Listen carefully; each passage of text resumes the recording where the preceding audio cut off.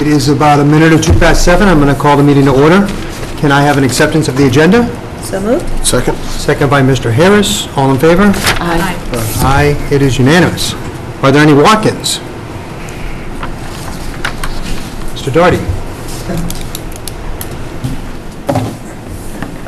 David Doherty, 122 Gilson Road. Before I tell you what I came here really to say, I should mention the fact that my neighbors and I have been disturbed quite a bit in the last few weeks with the windows open and the winds and everything with the wind turbine. But why I'm really here to tell you is that I got notice this morning from Epsilon, because I'm the coordinator of all the testing for the owners of the property, that they plan on testing early Thursday morning, which is July 11th, between the hours of 1 a.m. and 4 a.m. in the morning. So we'll see how that goes, but I invite you all to participate in it. There's 4 different locations. You certainly, there's enough of you to see how this goes and judge for yourself, and I can try and educate you to some of the techniques they're using and why I think that there are issues with the current testing protocols. But I have the 4 addresses on the sheet of paper and the times to pass out to you. You can just give it to Lorraine. Thanks. I don't know why they chose that night, but because it's a south-southwest wind is with the prediction that I see, and that's probably going to be most affect the Hughes Road address. It won't get me too bad unless the wind shifts to the southwest. Of course, it'll always get the person who's 661 feet from it. They're the ones that originally went before the planning board back in the vetting process in 2008 with information showing how this was going to impact his home. And apparently it went on deaf ears, and now he's one of the people who is calling, and I don't know how his family lives there with that thing that close. I won't mention any names. We all know who it is. Thank you very much. Thank you. Thank you. So, I've been at your house at 1 in the morning listening in the past. So, I don't know that we're savvy enough technical to actually grasp what's going on with the testing. But I know we'll look at the reports and the results when they come in. So. Well, there are certain things like you think that it's as simple as them shutting the thing off and taking a reading of how quiet it is, and turning it on and recording how the loudest noise is. But it's not that way. What they do is they take the loudest noises and they average them and they bring it down, which is not the way the law was written, but over the years they've been doing that as they find these things out of compliance. It's one of these things I'm trying to lobby the state, and nobody wants to listen to me, and the DEP doesn't want to give me audience to discuss this with them. I have technical people, I have registered acousticians in business who want to discuss this with the state won't listen to it. There's a lot of politics behind these things. And again, I'm not against them. I think it's a fine idea. I just, when they put too close to home, that's the problem. Yeah. So they'll come and report to us and tell us what they did, and we'll move forward. And I'm glad that at least they're doing the testing. So, any other walk-ins? Great. Seeing none, we will move to the report of the town administrator. Good evening. First up, the July 4th holiday in Hummerock on July 3rd. 5 people were taken into protective custody. July 4th, we had 1 arrest for disorderly conduct and 1 minor transported to South Shore Hospital for alcohol. So I think all in all it was a successful 4th of July holiday weekend. Chief Stewart and Deputy Thompson are preparing a more in-depth report, and I'll make that available to you when I got it. But I think the change in the policy really didn't have a whole lot of impact on policing action down in Humrock, so that's a good thing. Cedar Point, Woodward and Curran, the engineering firm that we selected for the additional soil work at the study at Cedar Point, will be conducting smoke test investigations. That is currently scheduled for the July 18th, 19th, and 22nd. They put a white smoke into the source system, and then they look to see where it's coming out to try to find leaks, and if they're actually it's coming out in the houses. The notifications will go out to the residents tomorrow. So right now, is that a weekend? What days? The 18th and 19th is not. 22nd, I don't believe is. I know the 18th must be a Monday. No. Yeah, it's a Thursday, Friday, Monday. Yeah. Okay. So that's the first step in that study that we authorized on Cedar Point. Water. Very quickly, I'm going to do a very high-end water update. We will have the water department in at our next meeting after they've had time to analyze all the data from the weekend. But For the July 4th weekend, we had 109 reports of brown or discolored water. That is down significantly from last year. We spent a lot of time, as you're aware, down on Second and Third Cliffs. Those are usually problem areas for us. We had no complaints from Second Cliff. We only had a couple from Third Cliff. The area bordered by Tilden Road, Hadley, and the Proving Grounds, that kind of triangle, is a notoriously bad area for us.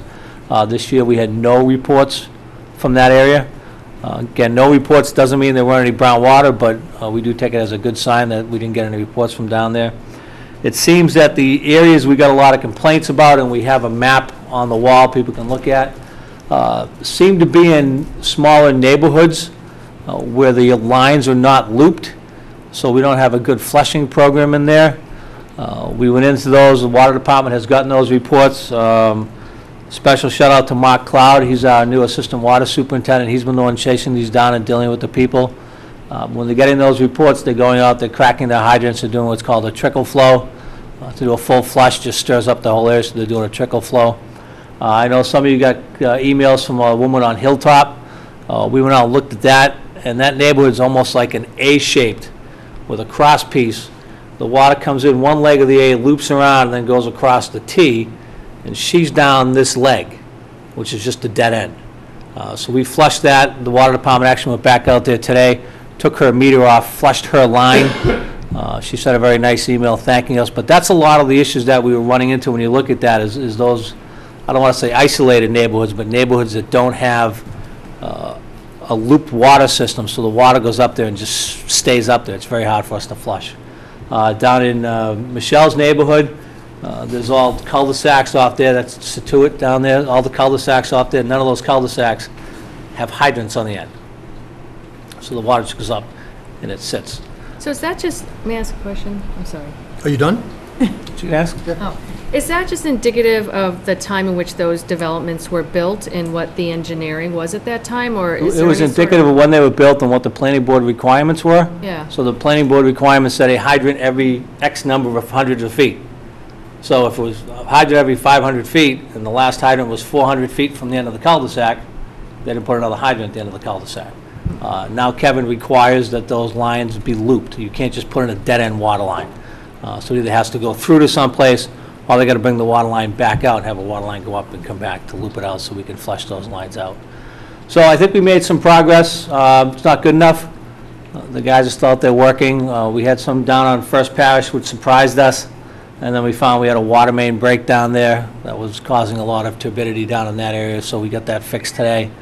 But the water department is really, really doing a good job going out and calling people back, chasing people down, and trying to get out there and clear these out. And Kevin and I actually spent yesterday morning and this morning, the two of us going out, meeting with people, seeing what was going on, finding out what was happening, and then getting the crews out there to fix it. So I think it's better. Yeah, so a couple things. We knew, we sent out an email a couple days before the 4th. This was going to be the worst weekend, right? All the people came into town, the weather was beautiful, and probably the volume of water was off the charts. So that stirs everything up at the beginning of summer, and typically is the worst time for brown water. I just implore everybody to please, if you're getting brown water and there's not a noticeable reason why, you have to call the water department and let us know, because that data is very important in terms of where we attack problems in the future. And in some cases, if it's happening time and time again, the water department can go out there and flush that area. So they can do things that may be able to help your area. I hear people complaining about it, that their water was black or brown or whatever color for a long period of time. If you have, for 10 days, if you have brown water, you've got to tell us, because there are things that the water department can do to help you get through this quicker. Right, Kevin? True, and it could be future planning. Right. We may, push that area to be replaced sooner than later. Pig those lines, we could. Pig those lines, do some ice pigging. The other thing that we've been doing, and some people are, concerned about it, or questioning is, we'll leave a hydrant, as Jim said, trickling, and that relieves the brown water, so the brown water is coming out of the hydrant as opposed to the house. Right. And it might help alleviate a problem. But we're pulling every trick we can out of the bag to try to help. So please tell us, we need the data, and we need to, get some of the resources to help you, because no one wants anybody to have brown water. You know, we all have it too, and no one likes it. One other problem area has always been Front Street. No complaints from Front Street this holiday, so. Right. Water usage went from right around 1 million the weekend before the holiday to between 2.4 and 2.5 million gallons a day over the holiday weekend, so that's 1.5 times. That's a Just big- so everyone heard that, because you didn't, so we usually use 1 million gallons on a weekend, and this weekend we used 2.4 or 2.5 million gallons. So this is just what happens this time of year, and as we've, explained 1,000 times, when the volume picks up, it stirs up all the water in the pipes, and all that brown stuff that's settled to the bottom becomes like dust in the water, and it gets into the lines and it gets to people's houses, so. Any other water comments? Yeah, I just want to say to people that complaining on Facebook is not enough. It isn't right. If you have a problem, please tell us. Not all of us read Facebook. I read it. I don't comment on it, but I do read it. But, you have to tell the town officials if you've got a problem like this, and it's not adequate to complain on Facebook. So, We don't govern the town by Facebook posts. Couple of questions. Just, do you happen to know what you said that they were significantly down. Do you happen to know the number of complaints we got last year? I know it's a lot less, but It was an order of several times more, 7 times, that's it. several times. Several times, okay. I did speak to the woman from Hilltop, and I have to just say that that's exactly why you need to report, is her problem had nothing to do with the volume. It had to do with a systemic problem in the system that they're able to address, and that's terrific. And she did write a very nice thing. She said she felt like a kid on Christmas morning when she woke up and she had clean water, so kudos to the water department. Just one question. Some of the residents in Hummerock, back to Hummerock, were a little concerned about opening the beach. Was everyone comfortable once they saw the diligence of the Haven't police? received any complaints or anything from Hummerock at all. Okay, great.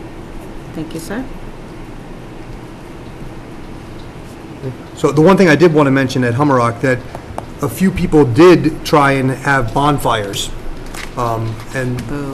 I think Jim said that the police put out 4 or 5 bonfires where people stacked pallets on pallets again and tried to go back to the days of when it was crazy out there. So I'm glad there was a police Yeah, the presence. fire department right on, put those right out. Yeah, and put them out right away, so. Yeah, Sean? I had heard that there was a water problem at the ice plant on Driftway, the private ice plant. I mean, that's not a dead-end loop. Someone got a bag of ice for a party, it was all brown. So, and they bought it. So, I mean. They bought it? We had plenty of water this spring. We flushed in front of the river shed. Lorraine, I don't know about you, and you live with it. It's been my house. I can't see that from My here. address is right up here. Yeah, well, yeah. But it was clear at noon today. Yeah, mine's gotten worse. But And, it's just, that could have been caused, Sean, by the water, I don't know, it could have been usage, there's no telling whether, we recorded everything up there. Right. We're tracking it, we're trying to figure out why those hits occurred. And we're trying some other things with the plant over the next couple nights. We've been running the plant a lot slower. We're running the plant longer, but we're running at a much slower rate.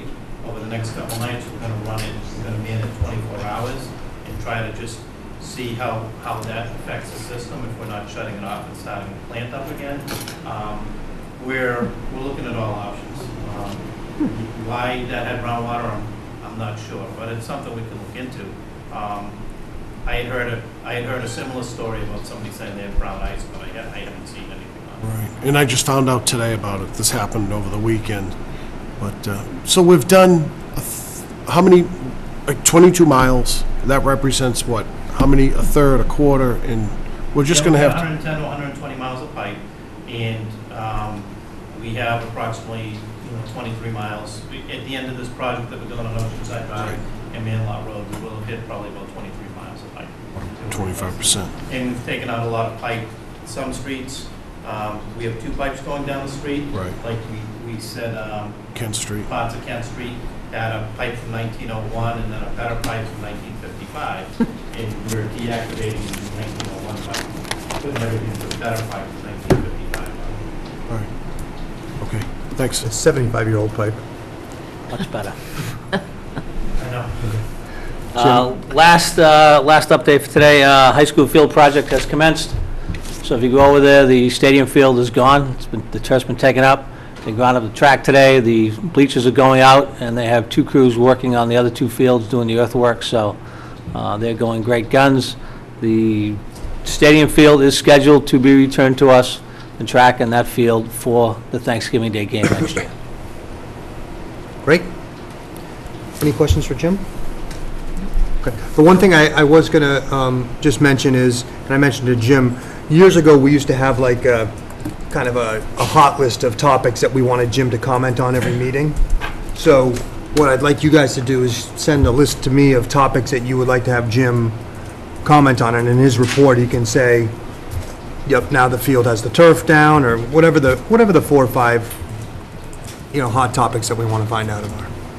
Maybe the wind turbine. There you go. I know what you're going to say. No, this is related to water. Yes. I didn't want to complain because I figured this guy complaining about turbine. Well, I've had brown water for a long time. I didn't want to call in because they say that daddy's just a pain in the neck. But I suspect there are a lot of people like me who don't bother to call in.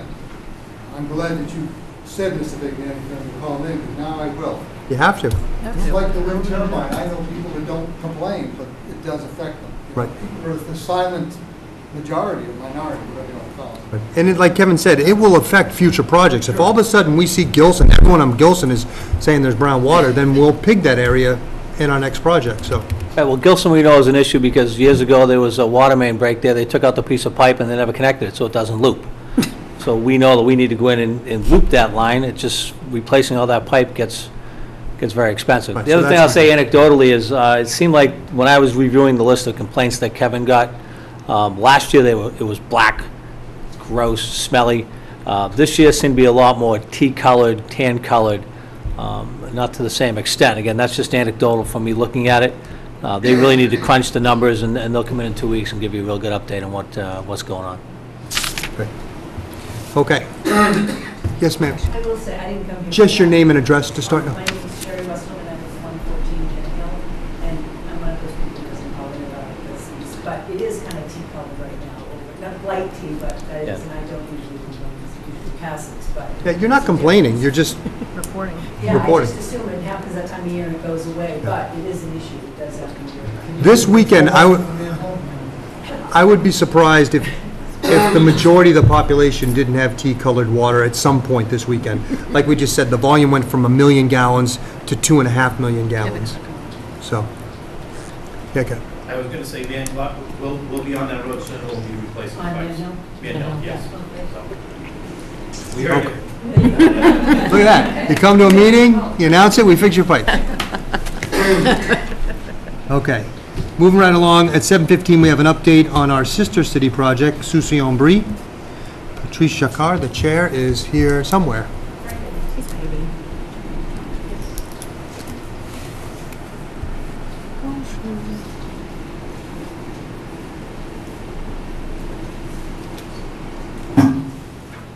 evening, everybody. Thank you for having us. Thanks for coming. We're very happy to present this report this evening about the sister city, the Scituate Soucy-en-Brie Sister City Committee, which is under the umbrella of, as is the Irish West Cork, the Scituate West Cork Committee of the Scituate Sister City Project. We're here tonight to talk about our most recent wonderful activity that we had to visit to Soucy-en-Brie. And this is Lynn Ferreira, who's with me. Hi, Lynn. She's one of the people that went with us, that joined the group. And she's also hosted many students, both through the high school exchange and the summer program, the Séjour Linguistique. And I'll just mention one little spec about that. Tomorrow, there are 14 students and 2 chaperones arriving from Soucy-en-Brie to take part in we have every 2 years, we have this Séjour Linguistique, which is an English language immersion program for students from several different schools, high schools in the Sucy-en-Brie area, and who don't have the opportunity of coming during the school year. Either they don't go to Christophe Colomb High School that does the exchange, or they just, can't come. And they are spending 2 weeks here, hosted by Scituate families and surrounding area, and they will be here for 2 weeks. They'll take classes in the morning, English classes, and then engage in cultural activities and summer rowing and Cohasset, and doing some boating and swimming and things like that. But anyway, just want to promote that a little bit, that every 2 years we're looking for families to host, and people do step up. And Lynn is actually hosting 2 boys this summer, so we're very grateful to her. So what I'm going to do is show just quickly a little slideshow that goes rather quickly, and then I'll comment afterwards. But you're going to see some pictures, photos of the 2 weeks that we spent in Sucy, starting at the beginning when we first arrived. You'll see the arrival picture, and then a Sucy market, and then some scenes in Paris of famous sites, which I'll talk about.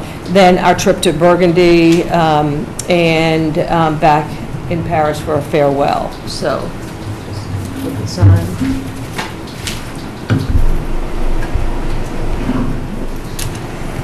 Do you want me to read this letter? Did you go recently, Pat? Okay, yes. We did. So I'm going to just, do you want, I'll just show it and then you can read the letter. Okay, go ahead. Okay? Yep. All right, so we're going to start and play.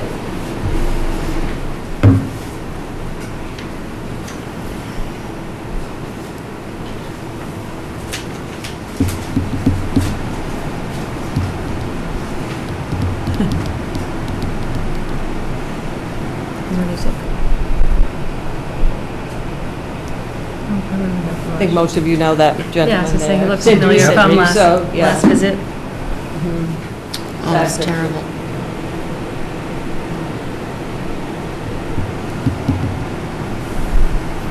Those are teachers that participated in the high school exchange.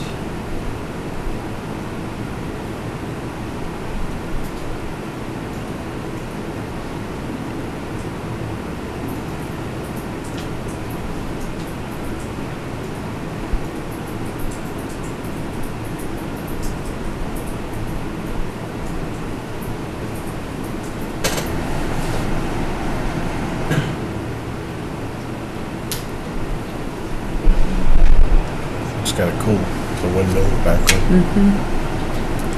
That's a Chagall, the ceiling of the opera in Paris. This is now in Burgundy. Yeah, feel free to, Whereabouts is that, Pat? In Burgundy. All right. And, yeah, so that's at the, we stayed at a guest house there, and that was our pet. Leon, his name is. And then we're out in the vineyards in Burgundy, in the area that we were in. I'll talk a little more about that. Is that the whole group? Yeah. It is. Another picture at our Lynn's, what was that? Oh, it's probably the connection. There you go. Yes, that barrel making, culinary class. That's our chef. Did you bring samples?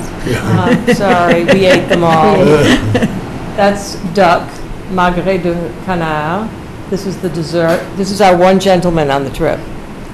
Who's great. The chaperone? Look at that. I'll talk about that a little bit later. I'm hungry. Wine tasting, of course. Glad I ate before I got here. And this, I just have one picture, but it's called the Atelier des Lumières, and that was a Van Gogh exhibit. I'll talk about that. And that's the last one, our farewell party. Okay. So I'll just leave that there. And So I'll have you read it at the end. So this year, we organized, it was the Scituate Sister City Committee, our third adult exchange with Sucy-en-Brie, which is a town located, as many of you know, just about 12 miles southeast of Paris. And the first adult exchange we did was in 2012, 2013, only a few years after we had become a sister city with Sucy-en-Brie. And this one was composed of mostly retired citizens from both towns, but not all of them were. And there were 16, I think, several couples and then individual people. And it was called the, named by the French folks, but the L'été Indien, which means Indian summer. And that was supposed to refer to the time they were coming and the age of the people that were on the exchange. The second one, 2015, 2016, was an artist exchange, very successful. And then this year was just titled the Adult Exchange. And there were 15 of us, and 4 of us were repeats from previous, and the rest were people from the area and a few towns farther away, from one woman from Lexington and a woman from Westwood who have participated, come down just through advertising and whatnot to our film festival, several of them, and we had a big Bastille Day celebration last year, 14 Juillet, at a home, and these people came, and so we're getting more interest from outside of just Scituate, but also our surrounding towns. And in all 3 of these adult exchanges, the participants were hosted by families in Sucy-en-Brie. Younger families, families with little kids, retired people that don't have any children at home, just a variety of people. And the repeats were hosted by the same families that hosted them before, which was really nice and delightful. The age group of our group this time was 56 to 80 years of age, but a dynamic, curious, enthusiastic group that bonded well together and had a good pace for visiting around, no problems, etc., and they were a delight to travel with. And in the months leading up to our trip, which we always do, we had, initiation meetings about the area, but also French classes, which I held, and then some other members of the committee helped out.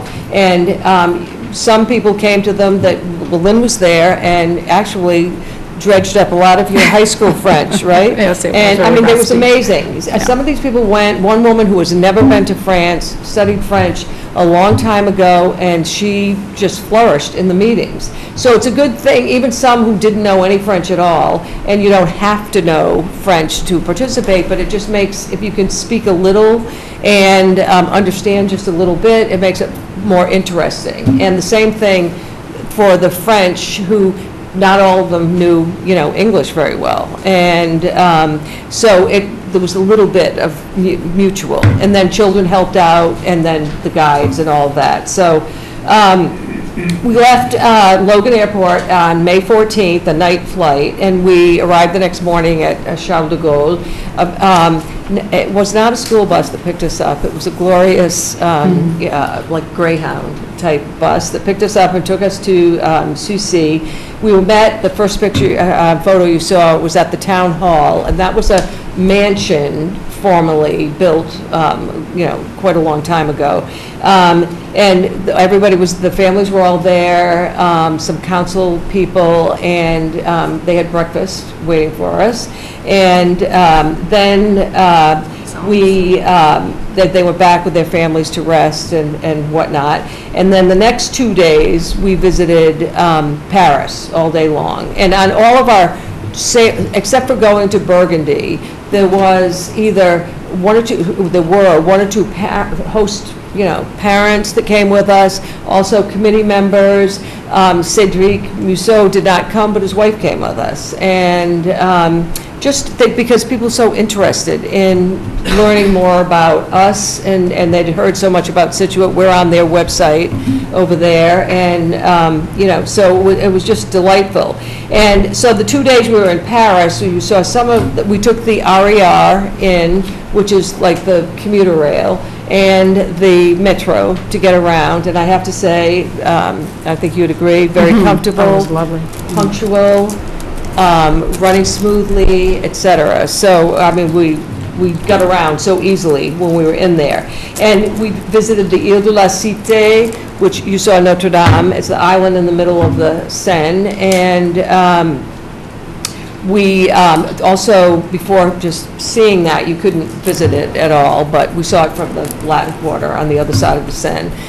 We were at one of the oldest Gothic architecture buildings, which is La Sainte-Chapelle, and you saw several of the stained glass windows in there by Louis IX. And if you listen to the broadcast of Notre Dame and the burning of the collapse of the spire, and they were concerned not with that anything was in there, but the crown of thorns there used to be in La Sainte-Chapelle by one of the king, this Louis IX, who was king of France, who had them brought from the Holy Land there.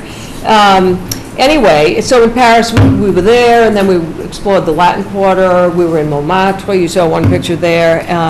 We also saw as I said, the Opéra, and those were the first 2 days, and then shopping, of course, Galerie Lafayette, and some small shops. And then the weekend we spent with the host families, and everybody, I think, went to the market, and that was just a small corner of the market. But 2 days a week they have that market, and several people, a friend of mine bought a beautiful jacket there, but everything very reasonable, and food, I mean, it was fantastic. And that Saturday night, so looking around, you see, and then that Saturday night, you saw a chateau there that was at nighttime, and there were candles, and that was Vaux-le-Vicomte, which is it's less than an hour, about 45 minutes, I think, from Sucy, and we went there for a candlelight dinner that several of the host families came, but not all of them, and there were some other groups there, and we arrived there, and we toured the gardens outside, and then we had dinner, toured the chateau, and then had fireworks after that with music. And just a little comment is it's beautiful, and it's a mini Versailles, and it was built by the finance minister of Louis XIV, and some other ministers didn't really like him and complained that he was embezzling funds, and he made the mistake of inviting Louis XIV to Vaux-le-Vicomte, and Voltaire said, so the three architects or the main people eventually did Versailles, but it was, Le Vaux was the architect of the building, Le Brun was the painter of the different murals and everything, and Le Nôtre was the gardens. And the Voltaire wrote something saying at the at 5 o'clock in the afternoon, Monsieur Fouquet was king, and at 1 o'clock the next morning he was nothing. And he was arrested and sent to prison where he died. But anyway, it was just beautiful there. And then we left the next day for Burgundy, and we were in the area of Givry, not far from Meursault, which produces a really nice white wine. And we stayed at a guest house, and it's called a chambre d'hôte, and the woman that runs it was originally lived in Sucy-en-Brie, so she planned our whole itinerary, and you saw, she was a fantastic cook, and we had the typical breakfast in the morning there with, we can't even talk about it, but the bread and the pastries, etc. And then visiting the vineyard. And our special town was Beaune, which is a medieval town and beautiful hospital there, and it's called Les Hospices de Beaune. and medieval with beautiful tile roof and everything. And what was nice, this was the first time we did a leaving of the Paris area.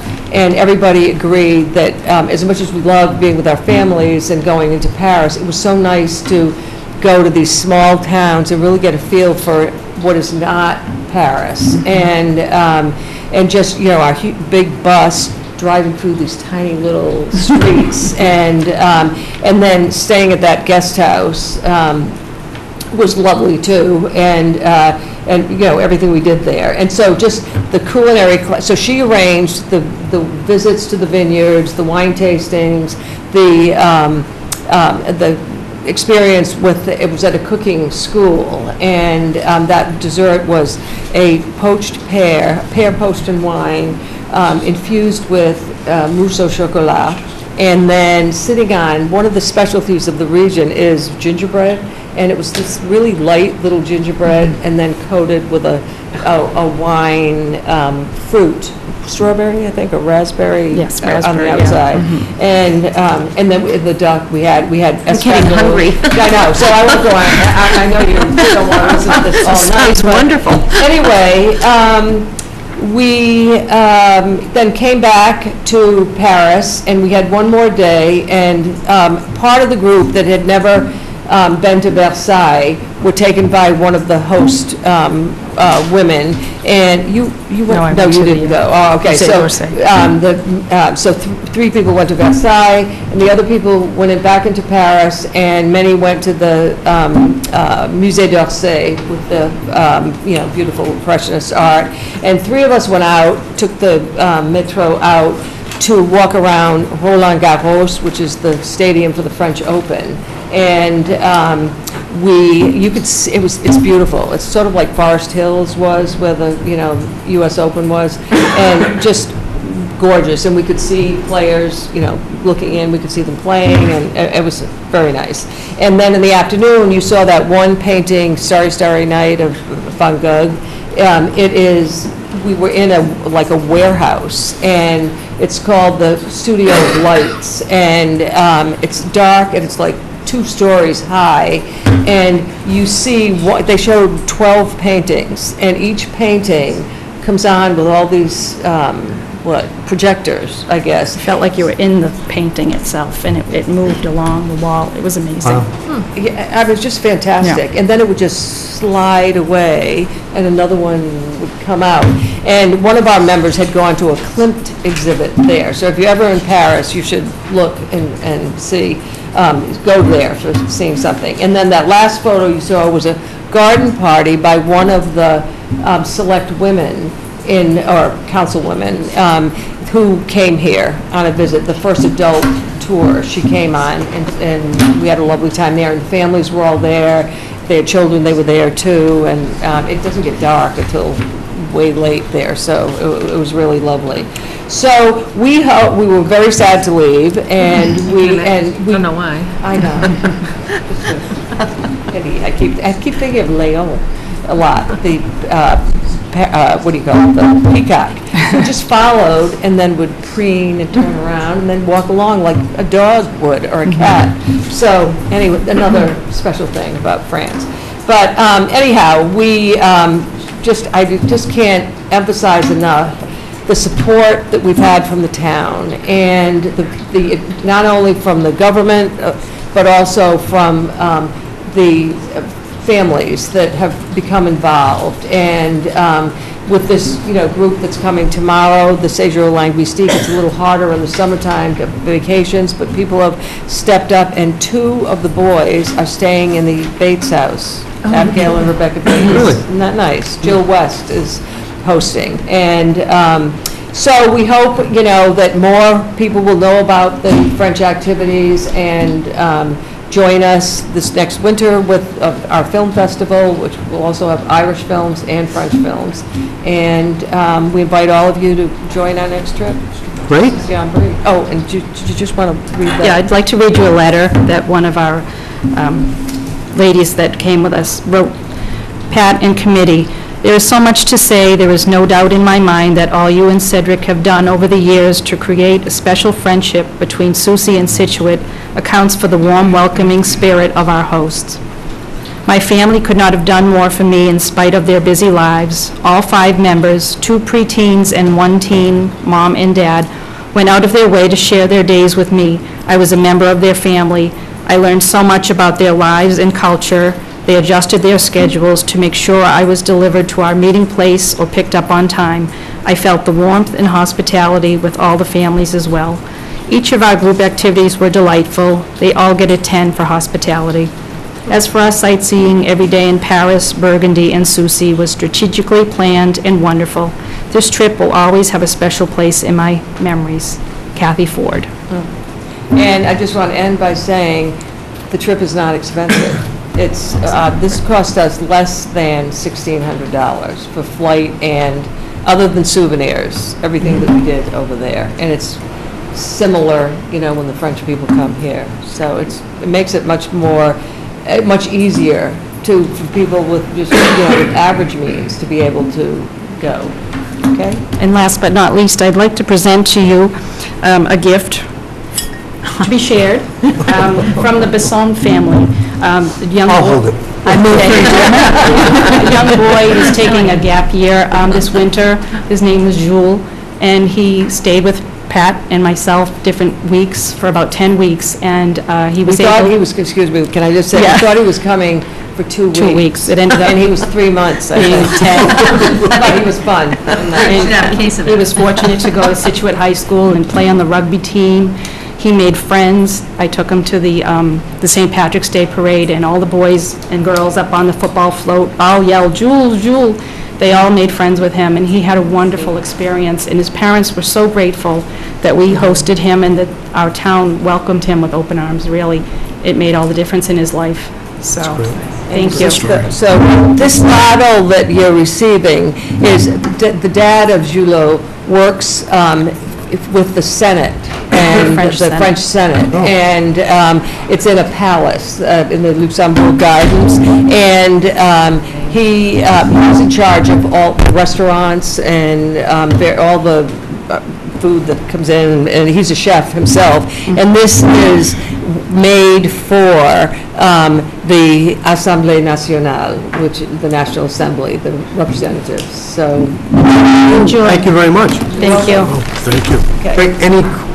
I mean, you did a great job giving, all I can say is I just got back from West Cork a couple of weeks ago, I think.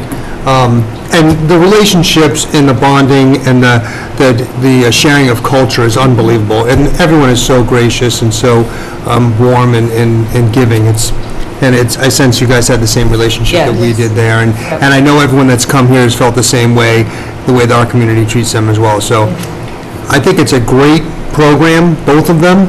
And I think if you're interested in learning about other cultures and teaching people about ours, get involved. Yes. Get involved. It's a great opportunity for people. And so I might say that we need more members for the French committee, and also the Scituate Sister City project. Anyone can join, and you can just look up my name, and I can give you email me, and it's p.jacka@comcast.net. And if you want to become a member, you'll get something about every activity that is put on by both the Irish and the French. And the input of we're interested in even things that we haven't thought of doing that people might have be able to help out and also suggest to us. Great. So thank you, Tony. Thank you both very much. Thank you. I'll leave this one for Rain. Bring it right I call for Can I just ask one question? Yes, ma'am. Share. Do we have a schedule of what's happening when they come this week? So Yes, one of us. I'll send it. Okay. Yes, I will. Okay, please. They come tomorrow night. So somebody can welcome them, or Lorraine, that'd be great. Yeah. Thank you. It's just the children and some chaperones, right? 2 chaperones, Still. and Yeah. one actually is, I just met her on the trip, she's a new teacher at the Lycée Christophe Colomb, and and some other colleagues are taking over for the teachers that you saw the teachers on the picture there, but they, photo, they're not coming, those are, kind of handed over the baton to this woman and some other teachers. So Great. It'll be great, she find out more things. And so maybe when you see you're welcome to come to some of our Yeah, well, look, activities, so. Lorraine will tell us what the events Yeah, are. good. Sean, did you? Thank you. Sorry. Thank you. Okay, moving right along, we have the discussion and the vote for some outdoor entertainment permits.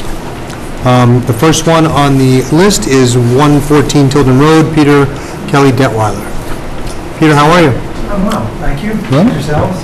Good. So we'll move from the exotic locale of Soucy-en-Brie to the rivers and swamps and bogs of southeast Massachusetts. So we finished up our 72-mile fundraising canoe trip for the North and South Rivers Watershed Association. This is the 5th one in the last 9 years.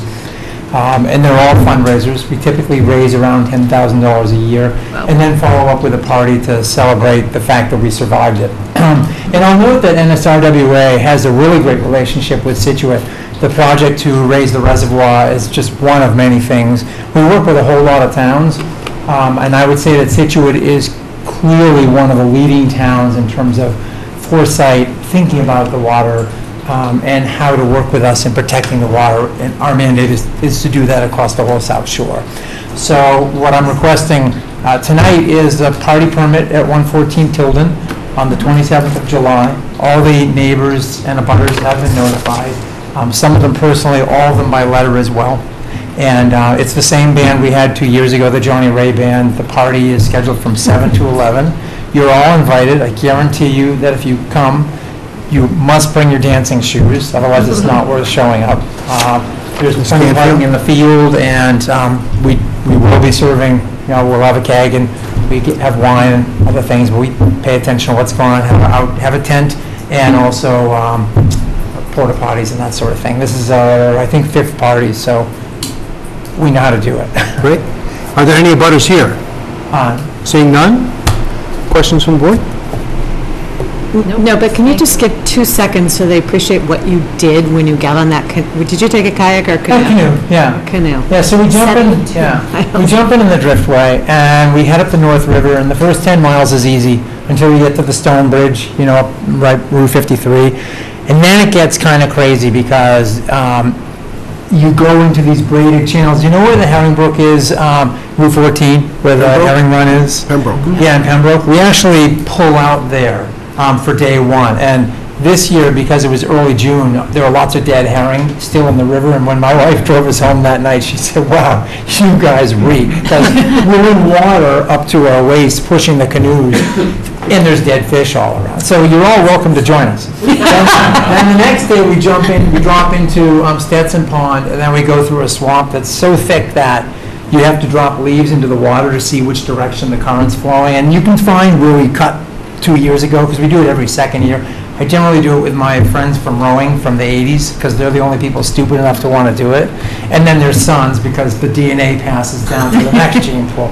And then we end up ultimately, after you get through a bunch of swamps and bogs, you get to the headwaters, the Selectmen River, then the Town River and the Nemasket River join, and ultimately, the last day is about 40 miles of paddling, and then you end up down at Dighton Rock, just shy of Fall River. So it's the old Indian Wampanoag passage that they would have used to haul goods. Running would have been much faster for just normal communications, but moving stuff was done by water. Interesting. I didn't know And you we went did that it far. as kids, This is the in coolest thing. '66, my Boy Scout troop leader rediscovered that route. So the last time I had done it was 1978, and then, started it all over again. How many people did it? We had 3 canoes, 6 people. Oh, great. Yeah. Great. So you Any deserve questions to have about a the dance event? party. Where is it being held? It's at 114 Tilden Road. All right, great. Seeing none, can I have a motion? Move to grant an outdoor entertainment permit to Peter Kelly Detweiler, 114 Tilden Road, for a fundraising event for the North and South River Watersheds Association with a band on 7/27/19 from 7 p.m. to 11 p.m. Second? Second by Mr. Harris. Further discussion? Seeing none, all in favor? Aye. Aye. It's unanimous. Enjoy. We'd love to see you there. Yes. Fun. You deserve a party Thanks. after all that. She don't need dancing shoes, just bare feet. The second one on the agenda is 92 Marion Road and 48 Oceanside. Peter Schwer. Hi, Peter, how are you? Good, how are you? Good. Nowhere near as exciting as that. I bought Don't sell yourself short. last year, and I'm trying to have a party. I rented 92 Marion, which is like an 8-room house for my office in Springfield, bringing everybody up, doing like an office retreat, and I thought on Sunday afternoon or Sunday into the early evening, we were going to have a band, small band. I saw them play at a place in Marshfield called Business Time. They're like 4 pieces. And I know under the regs, you're supposed to get an entertainment permit if you can have music. I've mailed notices to the abutters, and I've also told people on the street, and I don't foresee any issue. There's not going to be booze or anything like that that we're putting out, for sure. What kind of band? They play like 80s, 90s. Yeah. Acoustic or amplified? I believe they have a piano, not a piano, like a keyboard, a guitar, and I'm sure there's a drummer. I only saw them once. Right. Are there any abutters here? What? Just how many people do you expect? Do you have any There's sense? plenty in my office, but my guess is people are going to hear music and whatnot. And whatnot. So, 50 maybe? I don't know. I'm not anticipating it being a whole big deal. But the band will be at one side, Yeah, the obviously. band, so the way this house is, so right now it's set up for 92. We could conceivably switch to 48 Oceanside, which is across the street, which is where we are. And that I'm just sort of waiting to see, he's got a grass field at 92, like a grass lot. And we talked about doing it there, and the band was going to be like on the other side of his fence on his property on 92. And I'm trying to see the logistics as to which works best. Okay.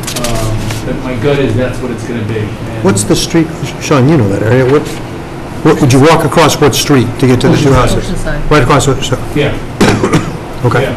So, and again, we talked about doing it at Oceanside, but then there was a question of the tide and where people could be, because we have a porch under our house with like concrete, which we could do it there, but I'm worried with the tide and where people are going to stand and whatnot, so that's why I'm thinking 92 is probably a better location.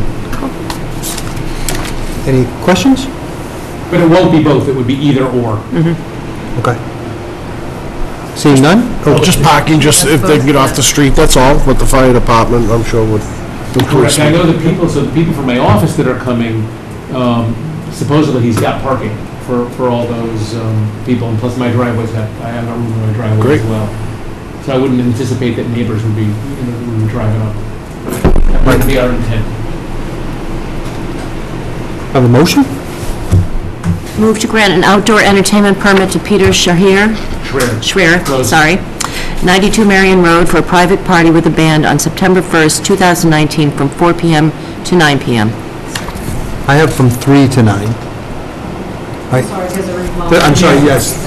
And Yeah. 48. So let me just add to that it's also at 48 Oceanside, and that the hours are going to be from 3 to 9. And I can tell you the band is only contracted for 4 hours. We're just waiting to see what the weather's like. That's why we're trying to leave ourselves some flexibility. But it's a 4 hours of music is what we're paying for. Seconded as amended? Second by Ms. Canfield. Further discussion? Seeing none, all in favor? Aye. Aye, it's unanimous. Thank you. Have fun. Thank you. The next one is 106 and 114 Main Hill Road. Hi. I'm Sherry Westelman. I live at 114 Man Hill, and this is the second time we've requested this. We had one last year. Our event is August 10th. It's from 4 to 10, and there is music in the afternoon. We have several different bands, and we share the yard with the Lagritarias next door, and we have a bunch of people. We had a little Pizza Hut truck in one yard. We actually raised funds. One of the band members in Three Saints and a Sinner lost his daughter to glioblastoma, and so this is the second year we've done a little bit of a fundraiser. And so we have music, we have food, we have a couple grills going. We don't serve alcohol, but people can bring it. We did talk to the police about it. People park at the church. We ask permission over at the St. Francis. St. Francis. It's now a Coptic, I believe. St. George. But we go there, we've asked them permission. People park there and they walk over, bring lawn chairs. we're going to have it on the 10th, but we do have a rain date of the 11th, so I don't know if that's something I can kind of get in there. I have a list of abutters. Last year, we notified everyone. I plan on doing the same. I haven't. Yeah, just have it. I have a question. Great. Yes.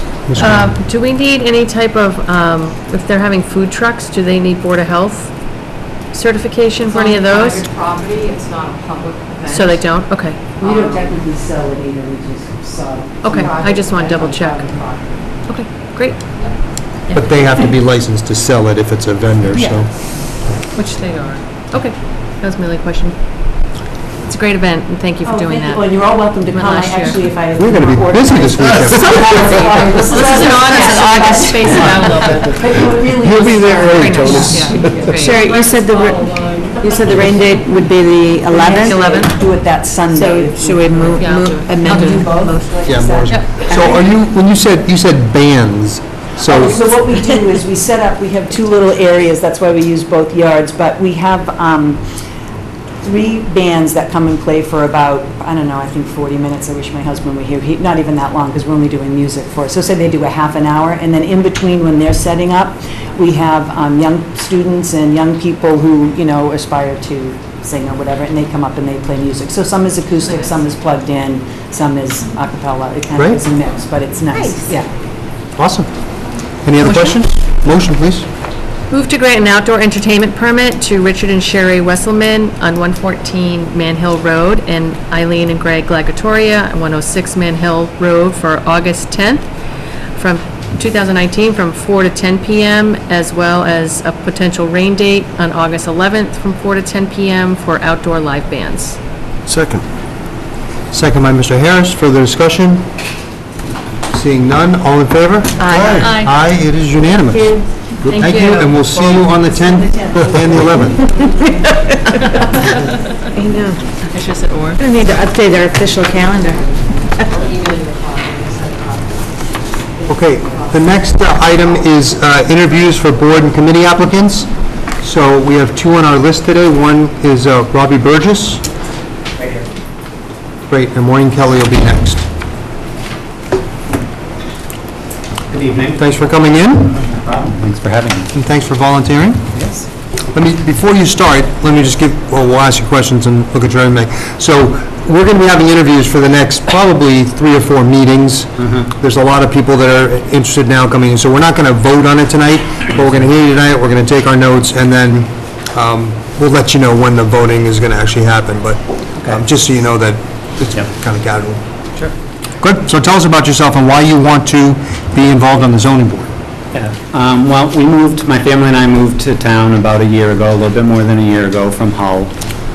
In Hull, I was on the zoning bylaw committee I was appointed for a 5-year term.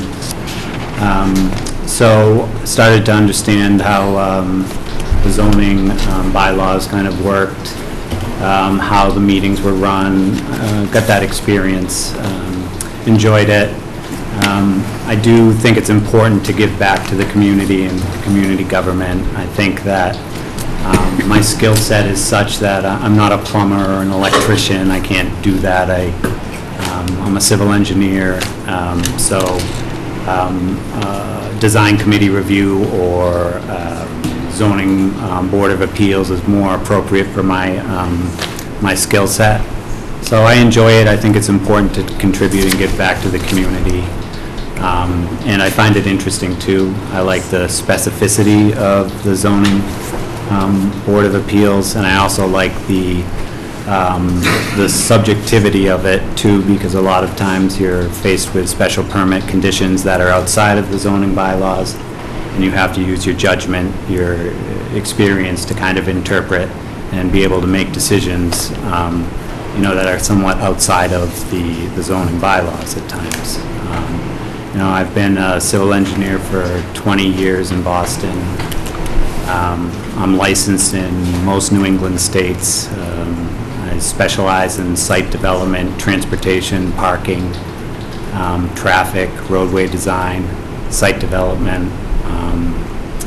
I've been peer review consultant for the town of Pembroke in the past.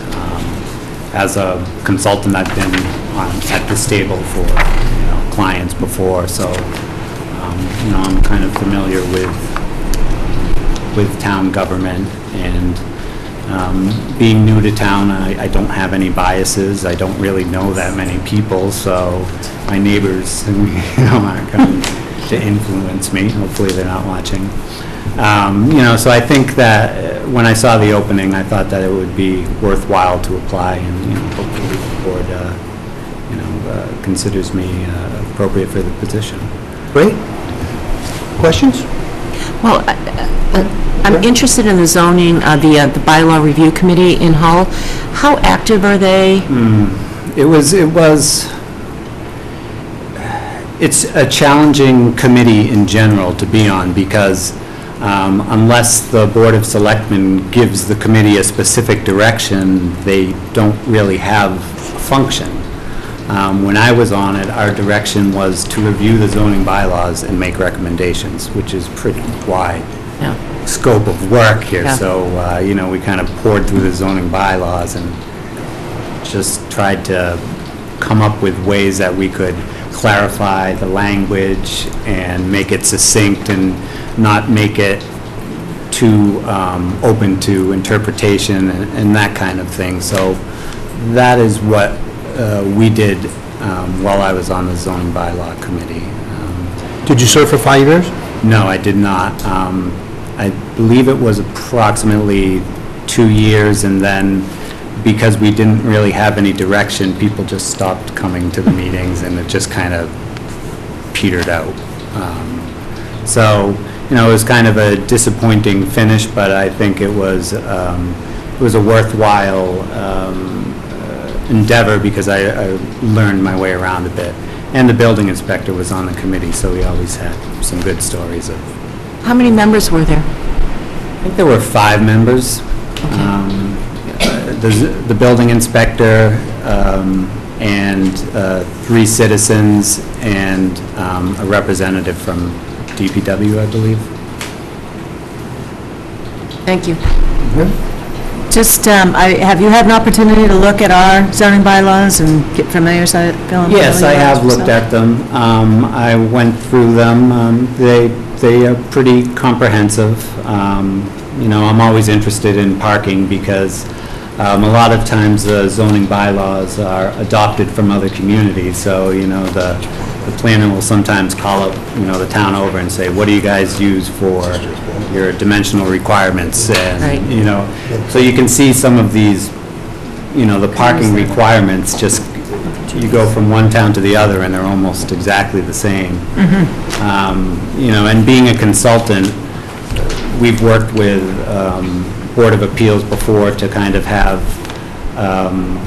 be able to identify when certain zoning bylaws could maybe be modified or changed, mostly in terms of parking supply, like, for example, a Home Depot, if you go by the zoning bylaws, you end up with, you know, 500 parking spaces for the first weekend in December, and the rest of the year, it's a parking lot empty of cars. So I have looked over Scituates. Okay. Thanks. I have just a comment, and I have to share it with Tony. Very impressive background. You've been involved with Mass Works grants and projects, as well as intersections and things like that around all these different areas. Thank you. I just appreciate that. Thank you very much for volunteering, and no problem meeting the schedule with your workload. I mean, you know, given that it's the 3rd Thursday each month, I can schedule Works. it, you know, so it makes it easy. It's always the same time, so that isn't an issue. I already spoke with my wife. Great. Thank you very much.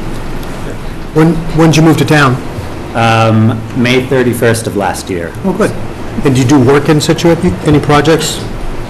We have not worked in Scituate. We've worked nearby in Cohasset and in a few other communities. Most of our work is in the Worcester area, the Boston area, and Chelmsford. Those are where our offices are. This is one of the most important committees in town. And the good thing about it is a lot of times there's an alternate. So a lot of people come in and they're the alternate for a period of time where they get to be involved and learn the ropes a little bit before they get thrown into the fire. So you know, that's usually a good learning process for people as well. So you definitely have a great resume. Did you have any? Yeah, no, there's not a lot to add. I mean, you have a terrific resume. It's really wonderful, I think, just being so new to town for you to step forward and utilize your skills, you know, exactly the type of volunteering that we really benefit from. So thank you for stepping forward, and I love the fact that you're new in the unbiased perspective, especially on the Zoning Board of Appeals. I think will be really helpful. You know, I think we always look for objectivity in those types of committees, because it can be tough sometimes. No shade on the current members. No, I'm just saying, you gotta be objective. It's hard to be objective when you're dealing with neighbors sometimes, so if you're not. Now, you mentioned the Design Review Committee. Is that another one you'd be interested in? Because there's going to be a lot of people applying, and it's... Yeah, I mean, wherever I can be most helpful, you know, I think Yeah, I think your skill set melds in there as well. So. Yeah, certainly. I've done a lot of design review. I do quality control for the projects in our office. I'm on the board of directors for the company. I manage 9 people, so. Good. Well, thank you for coming in. Great. And like I said, it could be up to a month or so before this gets figured out, but we'll let you know. No problem. And if there's any other questions that come up, you can just email me. I believe Lorraine has my email, and I'll be happy to answer them. Will do. Thanks for coming in. Thank you. Thanks for coming in. The next, Full-time position at this time? usually the alternate moves up. Oh, okay. The next one is Maureen Kelly. Hi, how are you? Hi, nice to meet you. Good, thank you. Before we begin, I'd like to just explain my hat. Okay. We were going to ask. It's odd. So I unexpectedly had some more extensive dermatological surgery today, so I didn't think you wanted to look at it, or you wanted to look at it. I don't even want to look at it, so hence the hat. It's a lovely hat. The hat looks great. Well, it's odd. So you are applying for the Council on Aging? I am. Great. So we have your resume, we've looked at it. Tell us a little bit about why you want to do it. So I have the opposite residency term. I've lived in Scituate for 42 years. But my work, as you can tell from my resume, has centered around Boston. My professional life mostly around Boston, Brockton, Chelsea, and my volunteer life in Boston and on a board for a long time in Needham. So this is my opportunity and this is my moment. Unlike all of you who've been so generous with your time over time, this is a moment when I'd really like to give back to the town in some way and use my skills, disposition to be helpful. I thought this was a good match. I was approached a couple of years ago to consider serving on the Council of Aging Board, but I had too many other things going on. I kind of put it aside. And then when I saw the opening in the paper, I thought, okay, I should circle back to this. So that's one part of it. The other part is, I think this is an amazing moment for the Council on Aging, and people, everyone has put in such effort and expertise and time over more than a decade. So I'm excited to potentially be involved with all those hardworking people and bring a fresh vision and some expertise and development. This is the only population that I've never worked with, is boomers, as they're called in the UMass report, and seniors. Of course, we all have anecdotal experience, but professionally, this is the only population that I haven't worked with. So I'm interested to do that too. That would be my learning. And I think my leadership skills, my communication skills, my work ethic, as you can see through my work history, I'd like to put to use for this effort. Great. Questions? Ms. Curran? Do you envision utilizing, so with your art degree, do you envision utilizing some of that experience in providing different types of programming for the seniors at the senior center? Have you thought about anything like that? No, I don't envision that. They have some wonderful people who do, Joanne and other folks who do provide those kinds of services. It's my experience at Walker with the board is you have to be careful around your professional boundaries, being a board member and then being a service provider. So it may be different when I would be involved there. If there was a need, I'd certainly be glad to jump in and fulfill that. But I'd much rather empower other people to do that kind of work, having done it for so many years myself. So obviously, you know that this, as you say, this is a big moment for the Council on Aging. So in addition to just the normal services and activities that Council on Aging provides, we're going to be building a new center, so there'll be a great deal of heavy lifting involved. And you think your time right now, you could devote that, and there's also, I don't know if you're familiar with the age-friendly, is that the right term? I'm probably getting the term wrong, which is a more encompassing thing that the Council on Aging is helping work with those guys to make the community accessible for all ages. Right. So all of those things are of interest to you, I assume? They're all percolating. I mean, with Walker, I was the chair of the governance committee, and then, in addition, the vice chair of the board. And depending upon what was going on, it might be 20 hours a week. And I was able to manage that with my work, and now I'm retired. So I don't see the time as a problem, and I don't have to drive to Needham. There you go. That's right. Have you had a chance to attend any of the meetings yet, or participate in the? I have not, no. Okay. No. I've looked at them online. Yeah, there are a great, as I'm sure the chair will mention, a great deal of interest in joining this committee right now for the reasons you've mentioned, so. Right. Might be a good time to start attending and getting up to speed. Yeah, and I'll just follow up with that just by saying, Yeah. there are going to be a lot of people interested in this, and only so many slots. If there's a second committee that you might be interested in as well, I don't know if you put it on the list here. I did not, no. Okay. Yeah. So if there is something else, Great. certainly send that along. I will. Any other questions? No, just another incredible resume. I mean, it goes on and on and on. Very impressive. Thank you for volunteering. Thank you. Thank you all. Great. Well, thanks for coming in. I think you'd be a good fit, and we'll, See how it goes. it's a good time to be involved in it. Great. So, Thank you. Bye-bye. Thank you all. Great, so that's the last of the interviews. We'll be having more over the next 2 or 3 meetings. And a little prop for the 4 of you that are watching. There's a ton of openings in a lot of committees, so apply. The deadline was today. Let's see, the next item is the interviews, so a discussion vote on Simply Serving request to add to the catering list.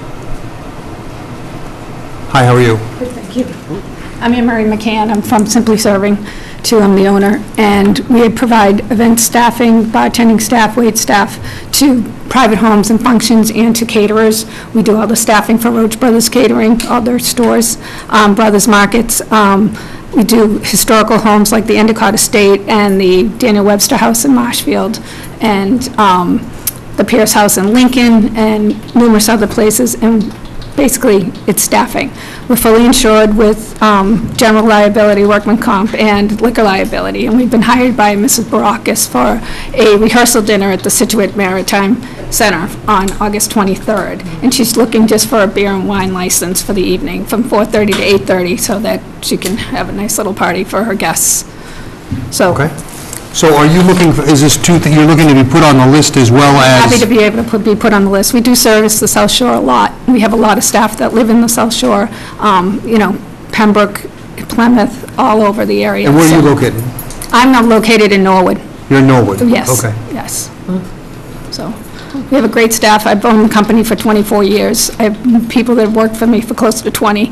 Great. So it's a nice little niche business because we don't cook, well, we don't cook. We'll heat, serve, and get everything ready so that you get to enjoy your party. So if you were having one of these events that they were looking to do, we could come in and set up, serve, and clean up so that they could actually enjoy their guests. And it's a nice little way to enjoy your guests so that you don't have to be stuck in the kitchen all evening, so. Questions? Are you, oh, I'm sorry. Are you familiar with the Maritime Center? Have you seen it? I have not Facility? been there myself. We have done 3 events previously, but just for staffing and not bartending. So this is why we are here There? this evening. Yes. So yeah, all right, as long as you're familiar with it. Ms. Canfield? Actually, a question for Lorraine. Is there any cap to the number of preferred vendors we can put on the list? There is no cap. Okay. How many, do we know? Mary doesn't know this, but her company did my party. I do know that, but I didn't want to throw you under the bus. How many, do we know how many are on the list at the moment? There's probably, there's a couple that have dropped off and come on. There's probably about 7 or 8 right now. Okay. You know, we've had some that left town, so she's also in demand. So we love to have very respectable. I checked her references just today, so she comes with glowing references as well. Great. Karen, any questions? I think the more the merrier. We're happy to be here. I mean, we do have a lot of staff on the South Shore, so it shouldn't be a problem. And all our bartenders are tip certified. I require it. There's no question on that. Yeah, So I they have noticed to- that, yeah, the certificate's in here. Anyone in the audience have any questions? No? Great, so we have 2 motions here. And Lorraine, how'd the party go? It was helping me serve so I could enjoy the party. Okay, And you did. And I did. There you go. all right. Proof in the So we pudding. have 2 motions here, yes. Move to approve Simply Serving 2 Yes. LLC? Yes. Sorry. As a caterer for our recommended caterer list as provided on the Town of Scituate website. Second. Second by Mr. Harris. Further discussion? Seeing none, all in favor? Aye. Aye, it's unanimous. Move to approve a one-day wine and malt license for Simply Serving 2 at the Scituate Maritime Center on August 23rd, 2019, from 4:30 to 8:30 p.m. Correct. Second? Second by Ms. Canfield. Further discussion? Seeing none, all in favor? Aye. Aye, it's unanimous. Thank you. Thank Thank you you. for making the trip. Thanks. Yes. Thanks for the time. The next item on the agenda is a discussion vote for the special event application for Heritage Days. And Linda in her binder. Linda, you need a wagon. But you never know what you guys are going to ask, so I want to have everything we need, so. I have everything we need, too. So this is the 51st year that Scituate Chamber has put on Heritage Days for the town. The Heritage Days Committee includes myself, Claudia Oliver from Wicked Local, Elaine Bogazon from Jack Conway Realty, Susan Fiore from Kitchen Spaces and Interiors, and Janet Bristol from Frank Snow Inc., and Jean DeGiacomadrea. And we're all thrilled this year with this year's event as we've added some more of what Scituate's all about. Among the events that are coming are the Scituate Fire Department with their hands-only CPR training and the Kids Fire Safe House, the Plymouth County Sheriff's Department and their safety tips and identification van. We're doing Meet the Scituate Police, well, I'm calling it that, I don't know what they're calling it. Meet the Scituate Police, they're going to have some of the safety service vehicles there for everybody to see. NECN Weather Warriors coming, Mass Lobstermen, Scituate Town Library, NOAA with Salt's 40-foot inflatable whale. Kids Rides will be back in an animal petting farm. We also have Irish Step Dancers, Scituate Arts Association with Art Alley, balloon twisting with Laurie, a magician, the New England Revolution Battalion's coming with their mascot slide, a pirate encampment, visits from Woody, Jesse, Jasmine, and Aladdin. We're having goat yoga this year with the 4-H Club, and a free video game truck. There's also food and artisan and craft vendors, and this year we've added 26, I think, are we still counting? 26 new vendors coming this year. We also have the main stage with several bands, 2 high school bands who hope to be household names in the near future, as well as local and national bands. The historic sites are open, and we kick it off with Friday night with the Luminaria and the Scituate Band playing. As far as the details go, again, we're having 2 buses transport people from Greenbush parking lot. We've spoken with the police and the DPW to go over some details and some changes for this year. We've asked for some more trash bins around the bandstand, and we're going to have a little bit better parking communication for people who seem to park on Front Street overnight. I also want to make sure that all of our sponsors are noticed. I'm not going to read them all off this year, but there'll be posters and stuff advertising who they are. Many of them have been donating year after year, and we also have some new ones, so I hope that everybody will support them and their businesses, because otherwise Heritage Days would not be possible. This year, something new. We are hoping to add a waterfront beer and wine garden. We've partnered with Untold Brewing and Reynolds Package Store. Marty Block and his wife are here from Reynolds, who are both Scituate businesses and chamber members. The partnership will not only help provide much-needed funds to help Heritage Days stay in the black, but also a new way for people to enjoy the many offerings of Heritage Days and what it has to offer, and especially, also including the fact that Untold Brewing does a special beer called Heritage Haze. Marty's here if you have any questions for that. And then the final thing for us would be that we're again requesting that you waive the administrative fees that is on these bills that we get from the police, fire, and DPW. I'd love to have you waive their bills altogether, but I won't be greedy. Do you guys have anything to add? Oh, you covered it all, yeah. Linda, can you just explain the beer garden in that area, what you're thinking, where it's going to be? And Sure.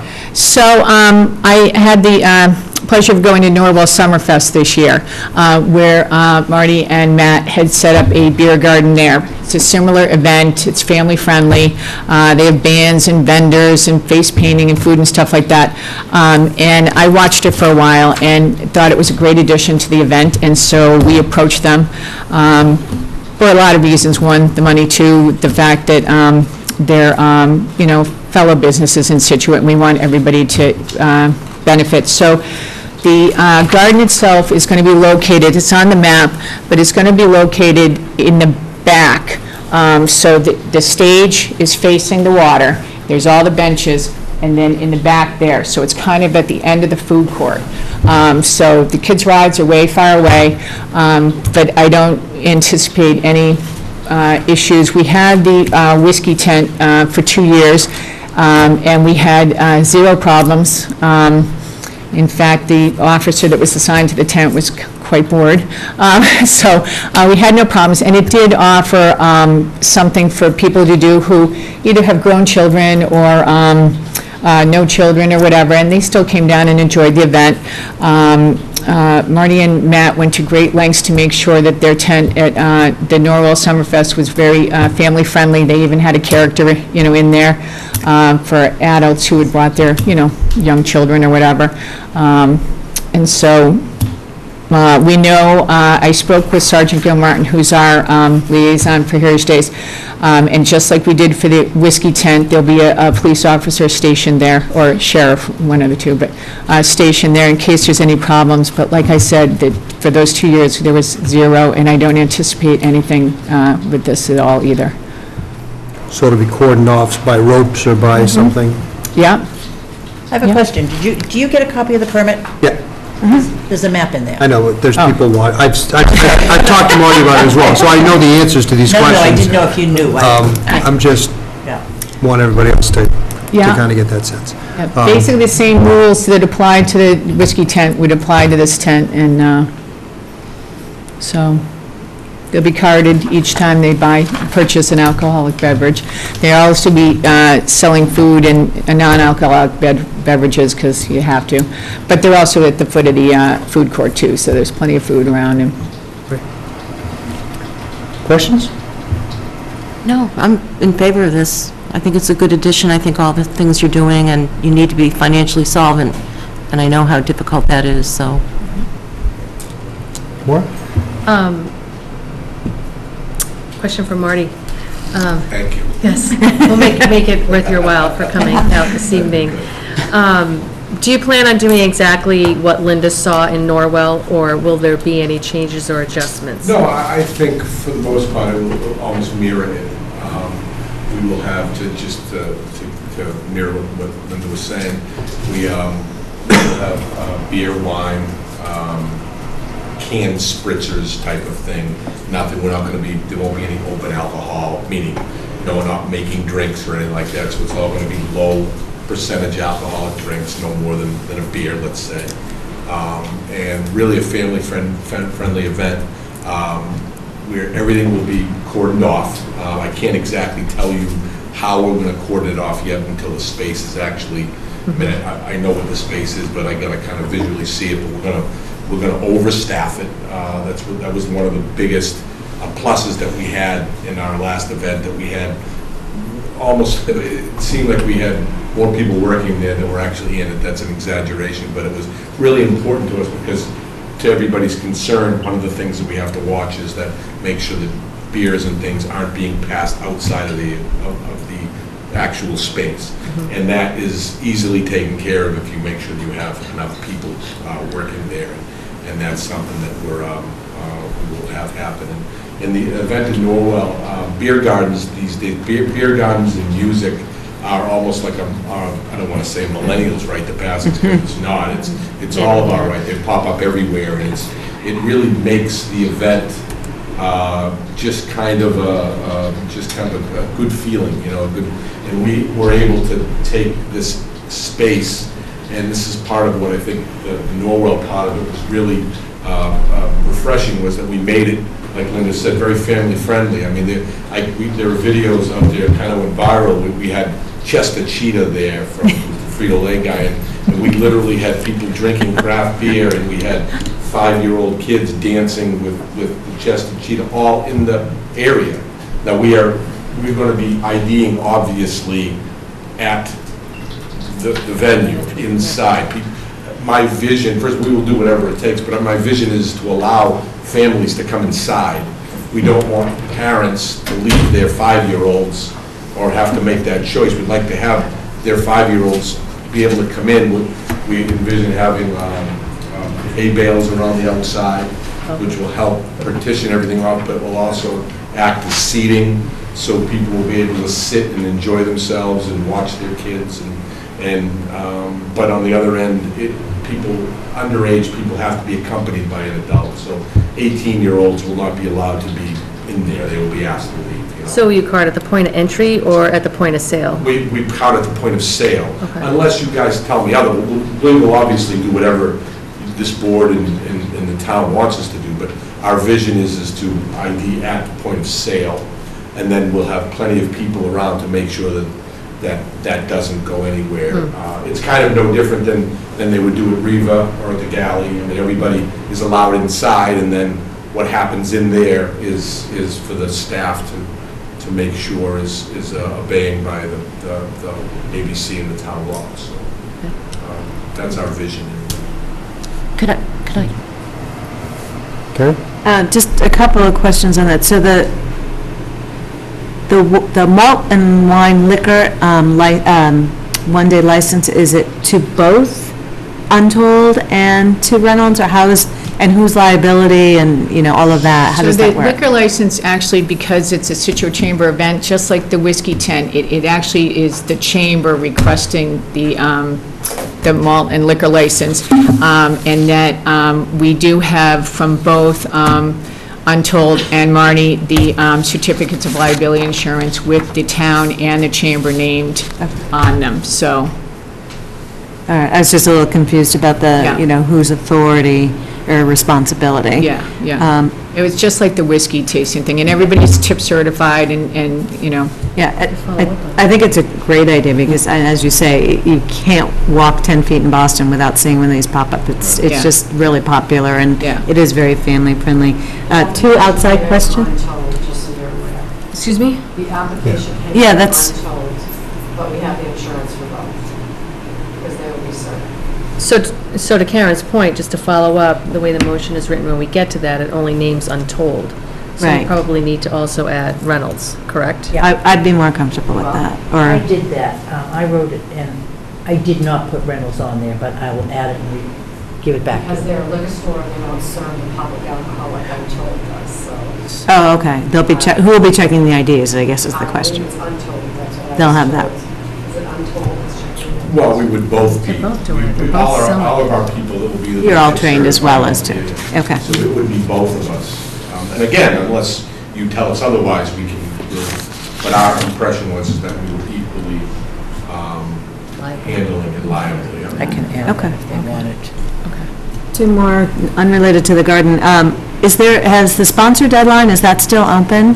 Will you still accept bags of money from people who want to? We will always accept money. Okay, I just want to stress that to anybody that's listening, is that there's still time to contribute, and this is an asset to the community that has to be funded by the community, or it won't survive. And I really want to know what a pirate encampment is. That one I don't remember. There's, oh no, it's happened for a couple of years, it's great. There's a bunch of pirates, and they're out by the bandstand, and they have sword fighting and swashbuckling, all kinds. They have a parrot, it's, the kids, they're there for they've been there in the past for 4 hours, I think it might be 6 this year. Yeah, they just have a blast out there with They the have a kids. parrot, I think.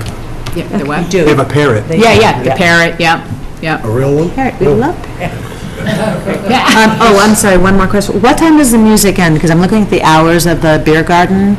So the music, we hope, ends by 8 o'clock on, and we say hope, the last 2 years, we've ended properly on time and stuff, but it should end at 8 o'clock on Saturday, and 7 on Sunday.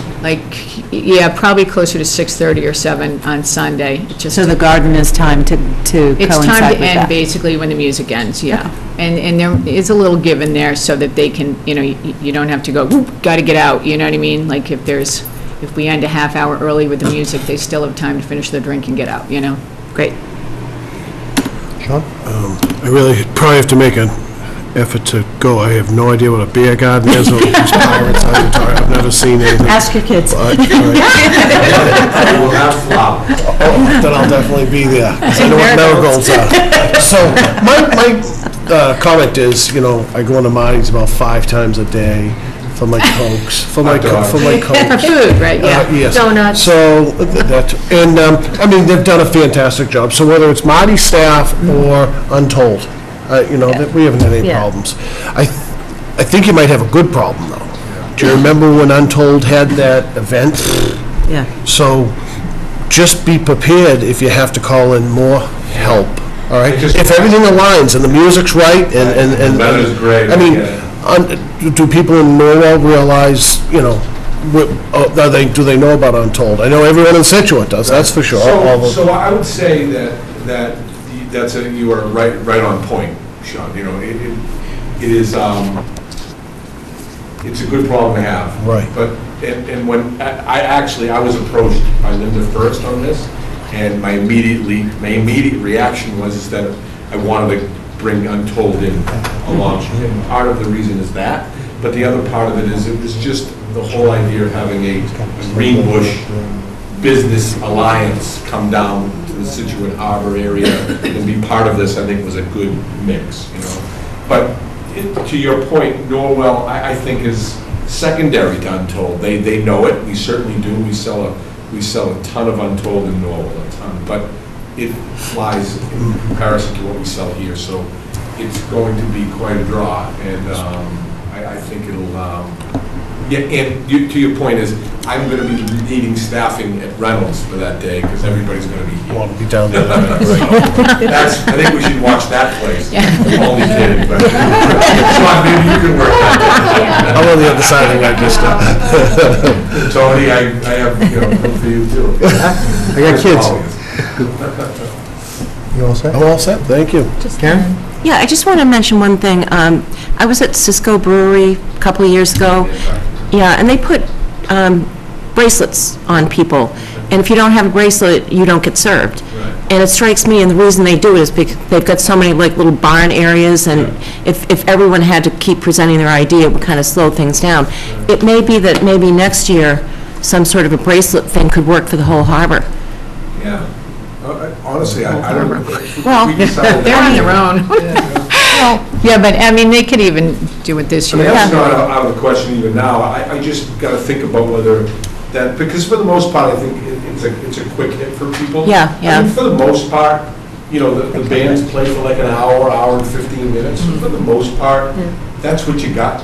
Yeah. I would say that we're not going to see the same people. I would say somebody's going to come in for, maybe somebody will stay for the hour. And then they'll have a couple of drinks maybe, and then they're moving on. We're not going to see All day. people sitting there, staying there for 8 hours. It just doesn't happen that way, And IDing is very easy for us. We've got it all logistically set up, and it's easy. We know what we're doing, so it moves quickly. Okay. And good. He's right with the music. I mean, the idea with the music has been for the last couple of years that we have a little bit of something different all day long, so you don't have those people that are sitting there for 8 hours. I mean, I hope everybody likes all the music we have, but, we have Irish, bluegrass, reggae, disco, so the idea is get them in, have them listen, go shopping, go to the restaurants, move along. So hopefully that's what happens. Sounds good. Yes, Ms. Curran. Why is it? Linda, music. Do you have a headline band yet, or what's your list look like? Are you not? Tomorrow, we'll release the lineup, yeah. Tomorrow? We're still finalizing hotel rooms, yeah. Okay. But we will, but and we have two, I think I told you, 2 high school bands, and Yeah. Booty Vortex will be back because they got rained out last year, and, so it'll be good. I loved that you added the high school bands and local bands. Yeah, Sure, we have one each morning was coming great. in, so, yeah, so that's exciting for the kids, so, Yeah, it was great. yeah. We'll get to you guys in a minute.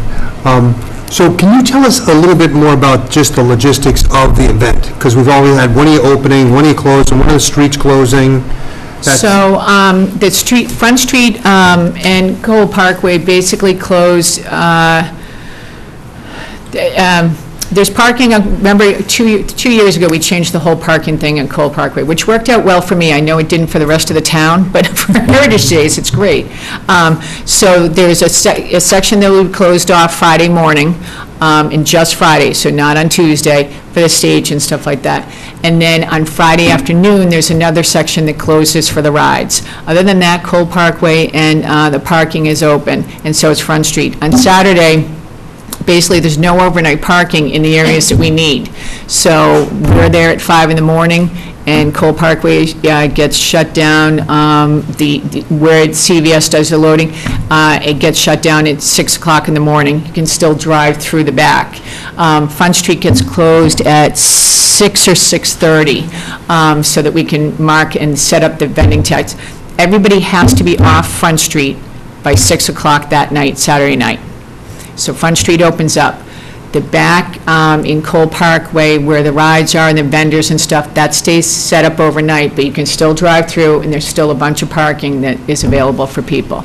Then the same thing happens on Sunday, closes down at 6 in the morning, and then Front Street reopens at 6 that night, and Cole Parkway's pretty much reopened the whole thing, because the vendors get out by 7, so. Good. And that's worked out The stage is gone great. overnight, somehow it just disappears, so.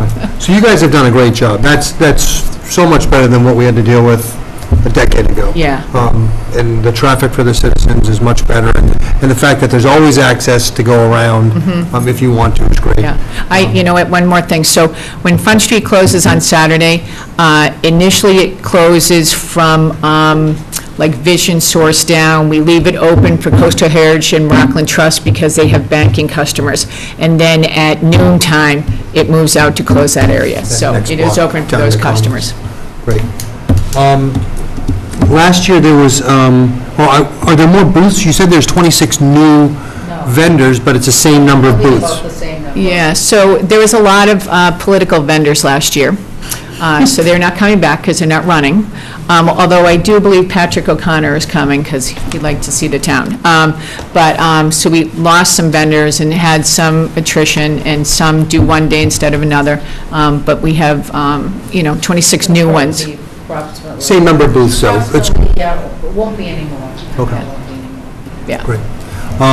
One issue that popped up last year was the bathrooms, and especially with the beer garden coming in. Have you taken that into consideration? Well, I mean, we can get more, but we have two, how many do we get, 12? And one's handicap accessible. Half of them are on one side of the one side of the bandstand, the other half are on the other side, which is closer to the kids' rides. Last year, I think it was, well, I don't know about last year, it was the year before, they got used on Friday night. Right. And so the problem was they were a disaster Saturday morning. Hopefully, either they don't get used Friday night, or we'll just have to pay to get them cleaned up Saturday morning before our people use them. But they're all zip tied and locked. And our security, we have overnight security Friday night, felt it was in his best interest to unlock them all because people were We'll talk, their stuff in the right, parking so we'll lot. talk to those people when they come in Yeah. as well. Yeah. And make sure that they don't use But that was a those. problem. But you know what, you do have a good point. We might want to add maybe 2 more just in the back on the side where the beer garden is. We have the security both nights, too. We do have security both nights, but Friday night was the problem. With And the hours of the beer garden are going to be Saturday from? Noon until 8, and then noon until 7, so, yeah. 7-ish, okay. Great. So just want to, well, first of all, the beer garden, I've seen it successful in a lot of places. There couldn't be better people running it. Marty has a business in town, he lives in town, he's got kids in town, he's a family guy, and Matt as well. That family's invested in the community as well. So I think we're in really good hands in terms of running it. Just the event itself, people don't understand how much money and how much energy it goes into making this happen. And these people do it, most of these stores don't make any money on that day. There's probably a handful of stores because they have to close for the event. So we need the local support, we need the people to go and shop and use the facilities, and we need the people that are down there in the communities in town to donate to it. It's as simple as that. Otherwise, it just will go away. And Linda, your group has done a great job to sustain it and to elevate it, and I think it gets better every year. And I think this will be a great addition to it. Well, the shops don't close, let's not say that. No, they don't, but they don't. Take advantage, do sidewalk sales and A lot of them, different things. especially the restaurants, they do well, do Yeah. really well. The restaurants are the other. I think it's like the financial services people don't open, but the chamber, for 3 years, made an effort to reach out to those businesses and the hair salons and the nail salons and give them ideas of how they could make Heritage Days work for Right. them. And it's their choice whether they take them up on it. But I mean, I do believe that, you got 20, 30, 40,000 people at your doorstep. You got to make that work, whether you're marketing or something, and it can be done. But for some of them, they choose not to and go and enjoy the event. And so we're just as happy to have them do that, so. Right. Great. Any questions from the board before I go to the audience? The audience? Yes, ma'am. Just your name and address. I just wanted to share Sustainable Scituate often gets feedback on the huge volume of single-use plastics after living area, and we've tried to address that with the waterways group in the past, especially the boaters and transitories that are there for fireworks and things. So I'm just offering, not me this year because I'm very busy right now, but in the future to work with the committee on maybe collapsible recycling receptacles and maybe get some community effort around gathering all the plastic that gets there. Because it's more than DPW can handle, I think, for the 3 days or 2 days. That, there's literally mountains of plastic in regular trash receptacles, especially near the boats. So I just thought I'd share that and offer some help in the future. Great. Any other questions or comments? Seeing none, we will move on. So we've got a couple of motions. If someone wants to take a stab at it. Move to approve a special event permit to the Chamber of Commerce for Heritage Days as follows. Friday, August 2nd, 5 a.m. set up stage area, 5 p.m. set up amusement area of Cole Parkway. Are we taking these all together? Wait, that can't be right. Yeah, Oh, that's- 5 a.m., I'm sorry, for the stage area, yep. Right. Saturday, August 3rd, 5 a.m. to 7 p.m., Cole Parkway, and 5 a.m. to 6 p.m. Front Street. Sunday, August 4th, 5 a.m. to 7 p.m. Cole Parkway, and 5 a.m. to 6 p.m. Front Street. Second. Second by Mr. Harris, further discussion? Seeing none, all in favor? Aye. Aye, it's unanimous. And Move to waive the 10% administration fee for the 2019 Heritage Day special event. Second. second by Ms. Curran, further discussion? So we waived it last year. There's certain events that happen in town that are really community-driven, and this is one of them, and I think it's a great idea to do it again, so I'm in favor. Any further comments? Seeing none, all in favor? Aye. Aye. Aye, it is unanimous. Okay, moving on to, Are we going to use that motion as it's written? where is it? Page 47. I think we have to add, I think so, I think too. you either add Reynolds Packaging or you don't do either. You do both or neither. why don't you put them both? I think both. Move the Board of Selectmen approve a one-day wine and malt license for Heritage Days to Untold Brewery and to Reynolds Package Store for Saturday, August 3rd, 2019, from 12 p.m. to 8 p.m., and Sunday, August 4th, 2019, from 12 p.m. to 7 p.m. Second. Second by Ms. Conley. Further discussion? Seeing none, all in favor? Aye. Aye, it's unanimous. Great. Thank you. Thank you, guys. Send us the band list first. Thank you. Thank you. All right. We're going to take you to the beer garden with your marigolds. I got marigolds in front of my office now. Do you really? Yeah. Good for you. The next item is discussion vote for Go Green water connection. Tim Lopes. I'm going to recuse myself. I'll be back in the next agenda. Bye. Bring candy. Mr. Lopes, thanks for coming in. Thank you for having me. My name's Tim Lopes. I own Go Green Landscape Supply, and I live at 10 Lincoln Avenue in Scituate. I'm a Scituate resident.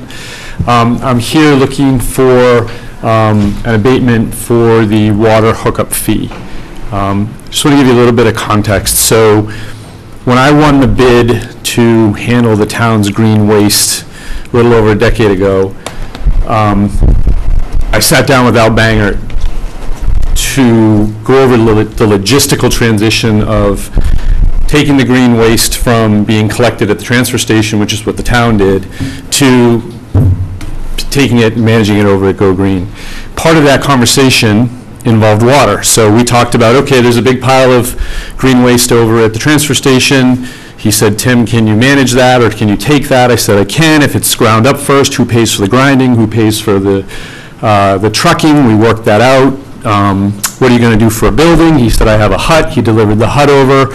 What are you going to do for electrical and phone? I said, I'll take care of that. I'll manage that. What do you want to do for water?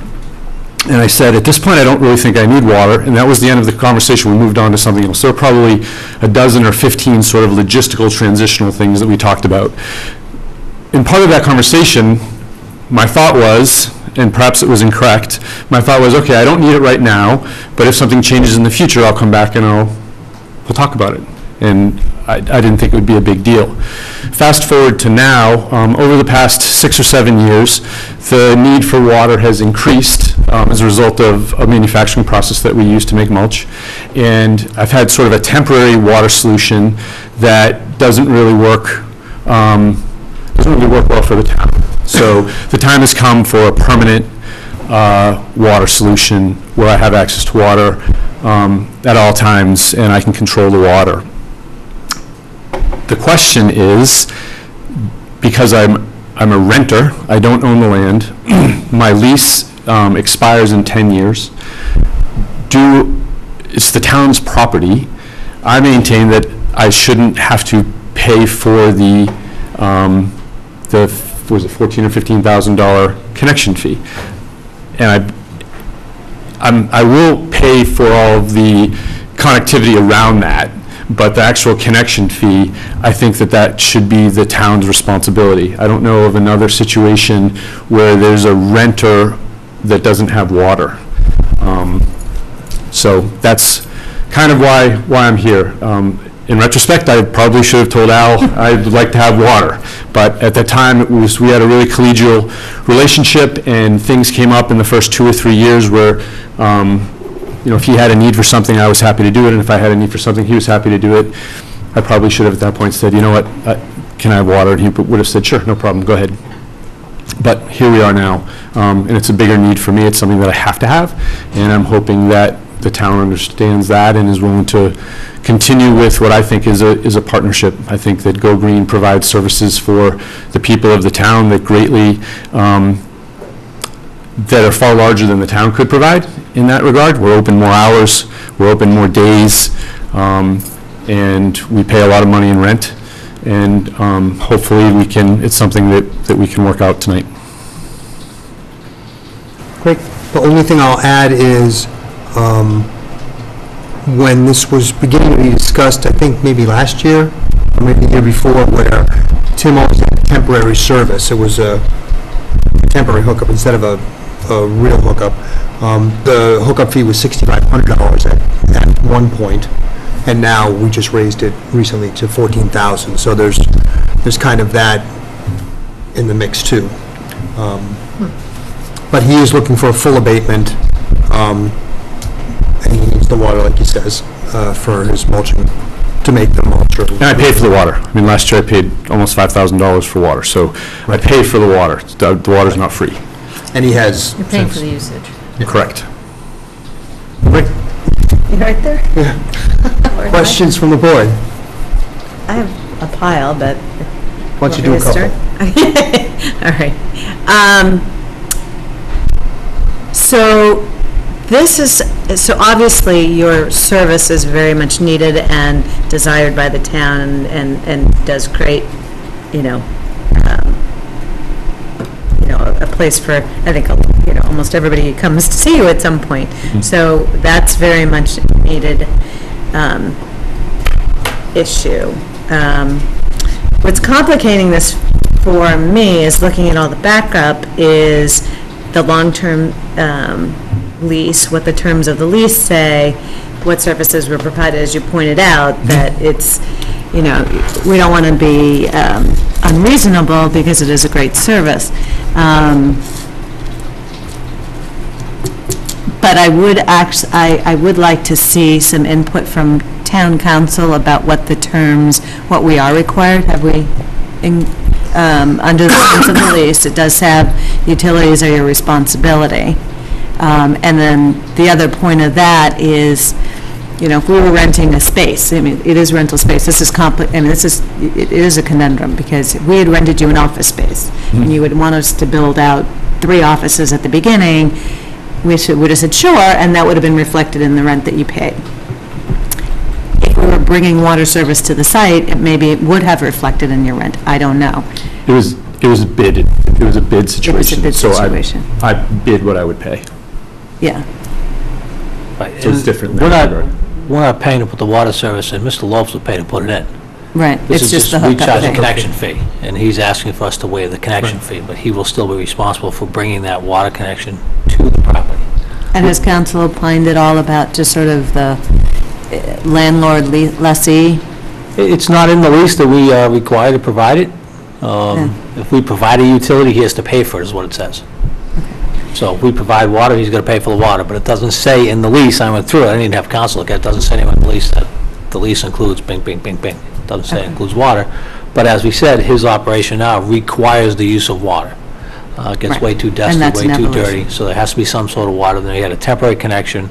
The water department does not want to do any more temporary connections. They want a permanent connection into that site.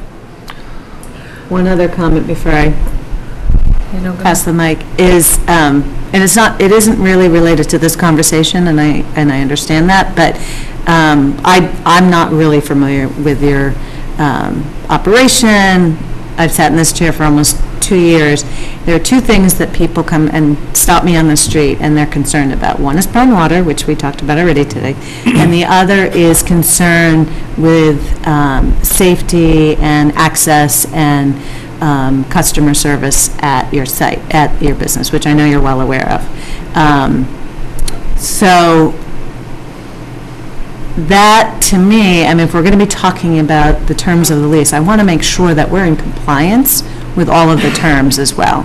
I know it's a separate conversation, but I really feel like I need to mention it because honestly, I can't go grocery shopping without somebody mentioning, because everyone uses the service because it's a needed and necessary service. So I just really want to make that point, and then I will. Right, so I'll step in for a minute because I've spoken with Tim about this, and we are working now. There's a hit list of 6 or 7 things that are in the works that I think probably within the next couple of weeks we'll be moving towards impacting those. So would you think it's fair to say within, probably by the end of July, people will see different things going on at the... Yeah. Can you share what those 6 or 7 things are? I'll rattle off a few of them. So traffic flow, the height of the pile, there's some, it's a little bit too close to the water treatment plant in the back. Some of it is just the sweeping process and the parking. I think those were most of the things. Jim, did I? Yeah, you're most. Those are most of the things. Hours? Yeah, oh, and the hours, yep. The hours of the operation too. Not so much extending the hours, but just being aware that people come at the last minute and seeing if there's a way to better serve them. So I know Tim's working on that as well. Is that what you meant? Those are the things. No, that but people- the hours part. Oh, it was a combination of all those issues.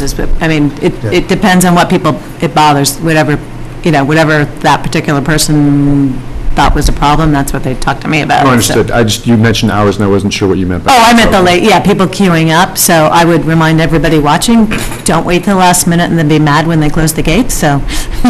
It's a combination of user. It's a challenge, I think, at every business. Yeah. You know, if there's a queue, which we are working hard to alleviate, and we generally don't have, except in the leaf season, if there's a queue, we don't close the gate.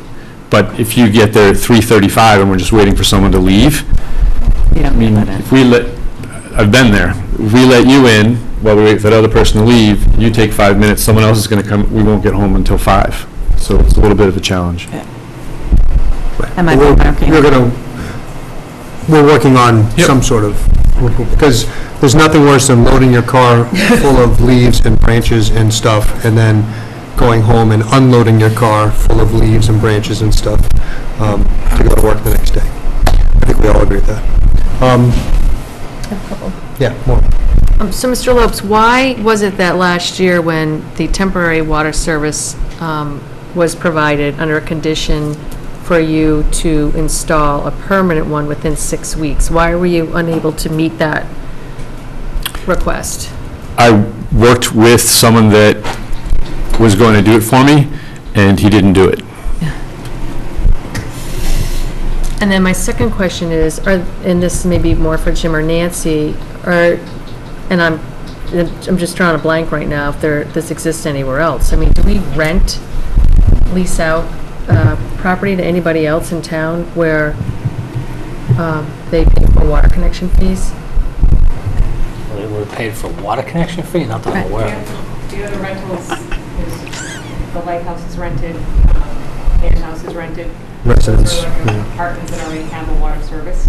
Right, so there was no connection fee charged to them at that, plus that's probably a gazillion years ago. But it would have been in the rent. But I think theirs is part of it. We would have set the rent based on, Right, okay. Yeah, everybody else has existing service, so. Right, yeah. right, It's a unique situation. yeah. Karen? So the Board of Selectmen sets the water connection fee. Correct. So the Board of Selectmen has the right to either waive it or reduce it. Yes.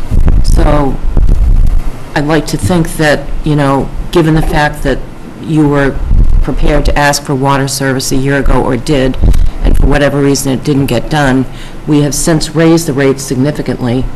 And since this is kind of a one-off situation, I think we ought to consider it.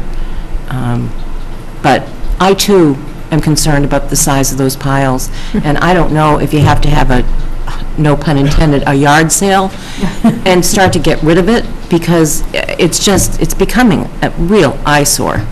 And as much as, I appreciate what you do, it's kind of tough looking at it, so just my 2 cents on that. And the dirt that it causes onto the road that it's not immediately taken care of. I think it's gotten better this past spring, honestly, but... So a couple things in those regards. Yeah.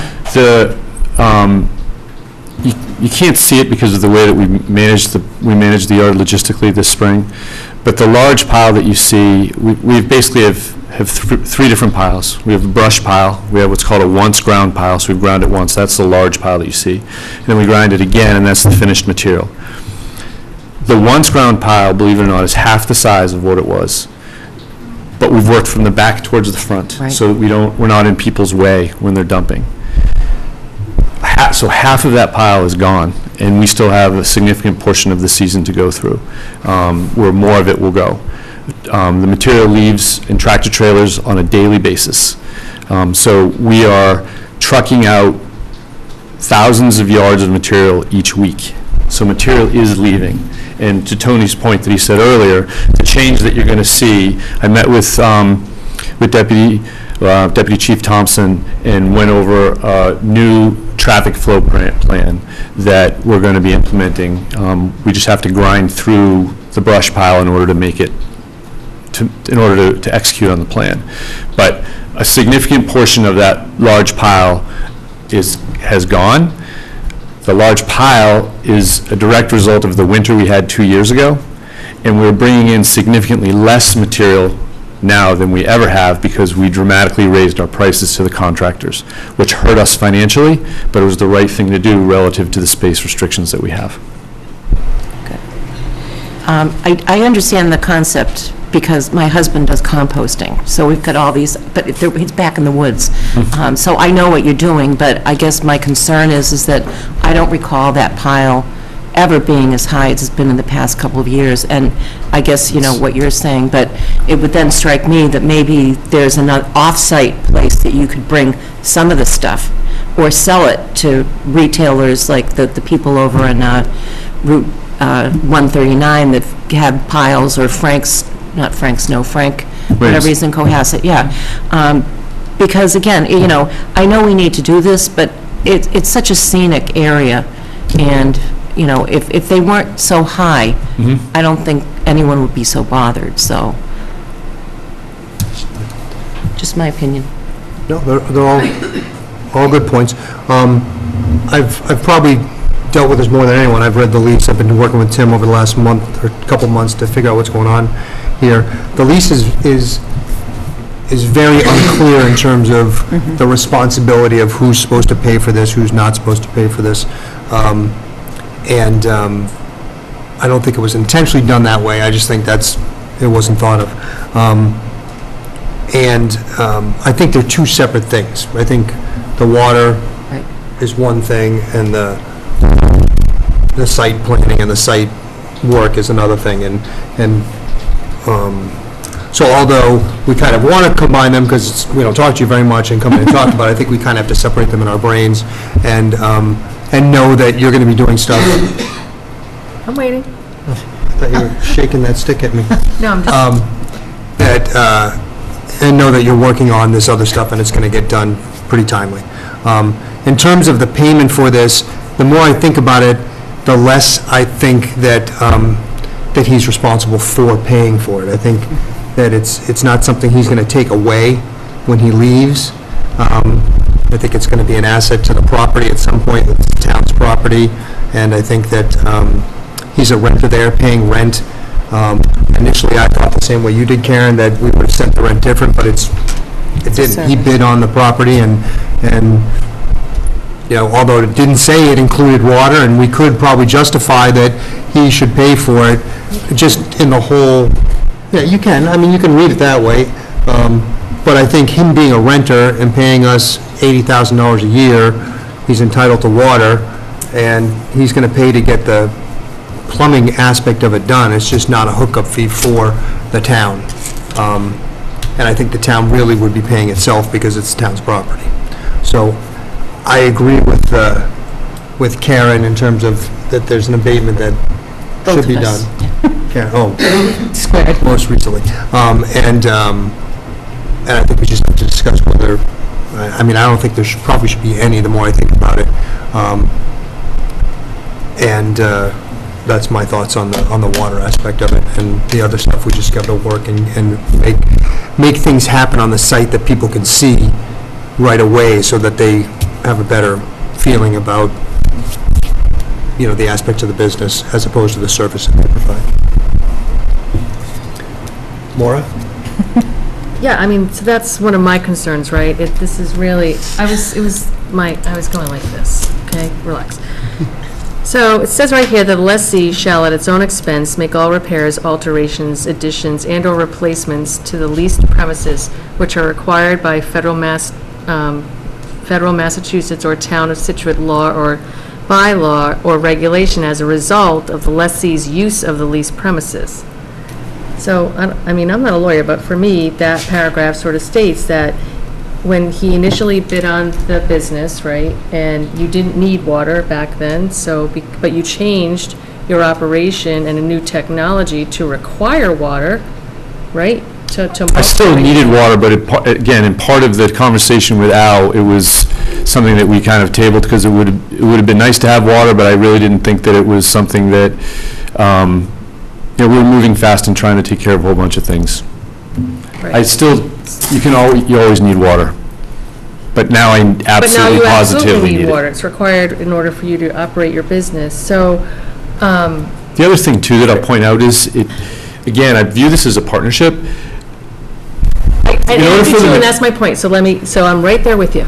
I view this as a partnership, and I think that this is a little bit of leverage for us to see those improvements that need to be made on your site. And I'm not saying that it is a conundrum with regards to the connection fee in that issue. I agree with that perspective, but I'd like to also instill upon you our really strong desire to have the way in which the operation runs improved. And you've got those steps from meeting with Tony and Jim and folks. So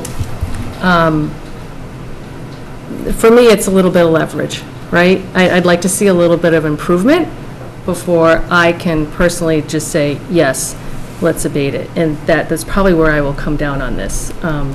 I can't make material disappear without water. Oh, I get that. So I can't do what you're asking me to do. You have water today. It's not like you don't have water today. I have a short-term solution for water. Mr. Chair, if you have. You done? Mm-hmm. Ms. Campion? Thank you, sir. I do appreciate you coming in here and having this conversation, because I know, I agree with Tony that these are separate issues, and having this conversation has really helped me think it through. I think that you already have water. The town's requiring you to upgrade it. It's going to be at his cost, which, to do the, the upgrades, which I think addresses the terms of the lease. And we own the property as the town, you don't own the property. So I am becoming convinced that connection fee is not your responsibility. Because I think the passage that you just outlined, if you're going to upgrade it as required by the town so that you have permanent service at your expense, I think that meets the requirements of I'm convinced. I'm not a lawyer, but I think it meets the terms. You've heard us loud and clear about the other aspects, which are not really what we're concerning. And one thing we haven't talked about, what would be the timing of getting the permanent solution? As soon as a contractor will do it. So it's... Is an engineer, I don't know if we need engineering or... You just have to have an approved contractor to do it. Okay. We have a list of contractors that are approved. And you'll do the work, we won't do the work? Correct. He'll pay Okay. for it. All right, well, I'm going to suggest that if we were to waive the fee completely, that a solution on your part to get some of that huge pile trucked out to another site might make me willing to consider it. That's just my I understand opinion. completely.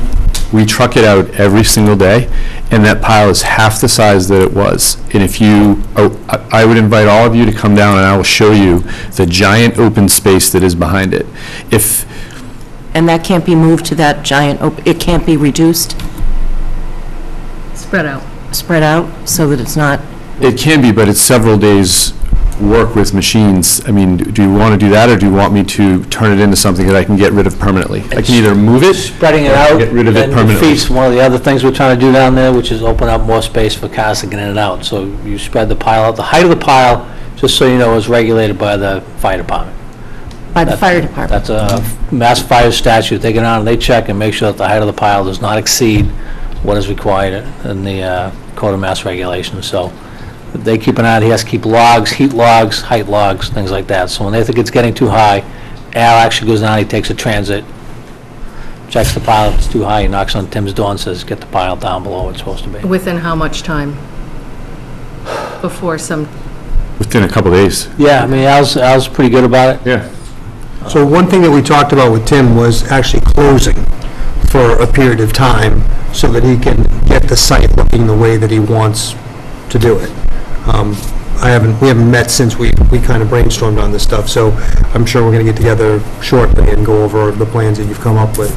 But that may be something too, where he closes for a couple days to the public so he can go and get his machinery moving stuff or getting stuff out as opposed to dealing with pushing piles where they have to go. So there's been good discussions, it just isn't being visualized yet, and I think that's what the board's saying, is they want to... Yeah, I mean, a couple of comments. First of all, I'm a Scituate resident. My children go to Scituate schools.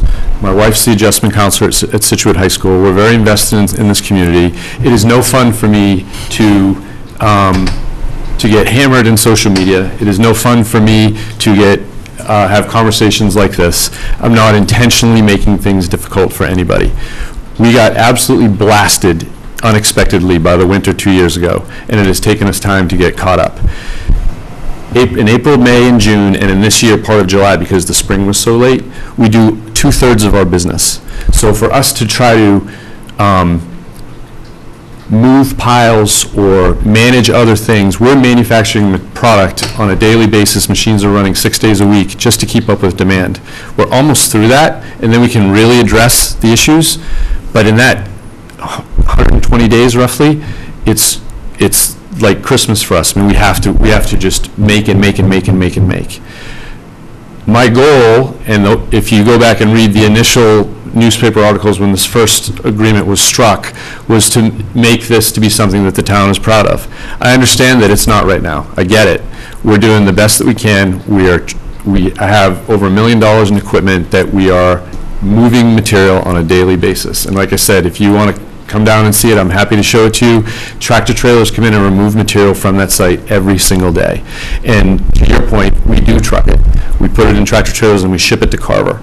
So material is moving, and that pile is half of what it was. You just can't see it because of the way things are laid out right now. Right. But our intention over the next 3 to 4 weeks is to grind the entire brush pile, which will open things up, and then we're going to alter where we manufacture things so it won't be behind stuff, and it'll be more wide open. You'll be able to see us manufacturing it, but it'll be far away from you where you're safe, but everything will be more wide open rather than everything towards the front. That's kind of a nutshell of what it is. There is a plan. Why don't I suggest, or see what you guys think about this, why doesn't Tim come back with a plan and a timeline that says by August 31st, the pile's going to be down, the road's going to be different, the times or whatever the 5 or 6, 7 things on the list are going to be, and you actually be able to see them, and then we can actually vote on the payment. Yeah. Does that sound more to me what you guys want to do? Does that sound fair to you? Is that fine with me? Whatever you got. We just have to talk with the water department. Are you getting Are you getting a sufficient amount of water from the temporary hookup now? Yes. So you're not going to get any more flow from a, okay. So water's not going to impede you from doing your business? Doing your, Okay. One other suggestion, Mr. Chair. If you were to have the same hours as the dump, the transfer station, people don't go to the transfer station and expect them to be open after 3:30 or whatever, I think it's 3:30. I have greater hours than the transfer station. But I'm just saying to you that if you didn't, if your hours were the same as the transfer station, people would say, They are. I got to get there by the... They are. They're more. He's open, the transfer station closes 2 days and he doesn't. And the transfer station closes at 3:30 on weekdays, we're open until 5. The issue is primarily on Saturdays and Sundays at 3:30. When the transfer station is closed. Well, the transfer station has the exact same hours we do. I don't know what the transfer station does if people arrive at 3:32. My guess is they go home. We're being encouraged to not. Right. So, Yes, you are. yes, we are. That's a conundrum for us. Right. And maybe the transfer station should too, because the second worst thing is loading your car full of trash and getting in there and have the gate closed. Well, except for the fact that at our house, you know what it You know is. his hours, you he's know. been in business for They're 10 published. years. I mean, they're right there at the gate, Right. but it still happens. I don't know. Yeah, it's Scituate. Okay. All right, so Jim, are you fine with that? Any feedback from you? Oh, good. All right, so at this point in time, Tim, why don't you and I will set a time to get together with Jim and Kevin and Mark Thompson, get a whole plan laid out with dates and stuff, get it in front of everybody, and then once that timeline is met, we'll reconvene again and talk about the abatement. All right, thank you for coming in. Thank you, guys. Appreciate it. All right, Thank you. Okay. Moving right along to an update and read and discuss the online community choice aggregation program. Lisa Bartola, and I saw the Scanlon as well. You want to come up? Okay. No. I have John O'Rourke here from Good Energy, who is our Thank you for waiting. Thanks. For the community choice aggregation program. thank you. He has one brief handout, if permissible. So, thank you for having us. I'm Lisa Bertola, 52 Elm Street, Scituate, Chair of the Community Choice Aggregation Committee for the Town of Scituate. And I just wanted to give a brief intro about where we are with this, and then I'll hand it over to the expert, John O'Rourke from Good Energy. Since November 14th, 2018, when 2 articles were passed, Article 13 and 14, we got the green light to move forward as a committee and assembled as a committee. We have a great group of energy experts on our committee, as well as residents and environmental grassroots folks, myself included. So we have really good balanced discussions. We've had 3 or 4 meetings since inception, and I can't say enough about how well-constructed our committee is. We really have expertise, experts from other municipal committees, and just a good conversation about what our goals are, and making sure that this keeps in mind everything that those 2 articles set out to do. And just briefly recapping what those 2 were, one was to give the green light to explore community choice aggregation, which is permitted under the Mass General laws. The details of how that's done are all defined in the law. I'm sure John will allude to some of those provisions. And the second article was a non-binding resolution that the town passed at special town meeting to increase the percentage or the amount of renewable energy credits, or RECs, in our energy source, but also be sensitive to price and what the current basic service rate is at the time, and make sure that it was affordable for residents. Included in the legislation is also a provision that residents have choice. So that's also something we feel strongly as a committee about, making sure folks have choice. So we've had 3 productive meetings. We've done a lot of research on our own, looking at other cities and towns that have done this and what the climate is. And we've had John and his team appear at 2 of the meetings.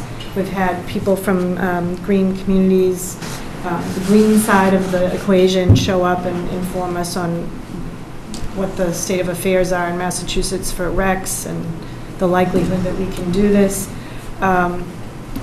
So I think we've had a lot. I can't summarize everything we've done up until now quickly, but suffice to say, we have the shell of a program. I think you received copies after our June 26th meeting.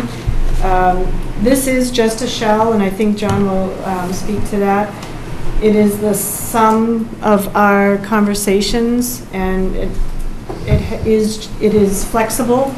I think provisions of it will get determined and finalized when Good Energy advises us on a good time to go out to bid as a town.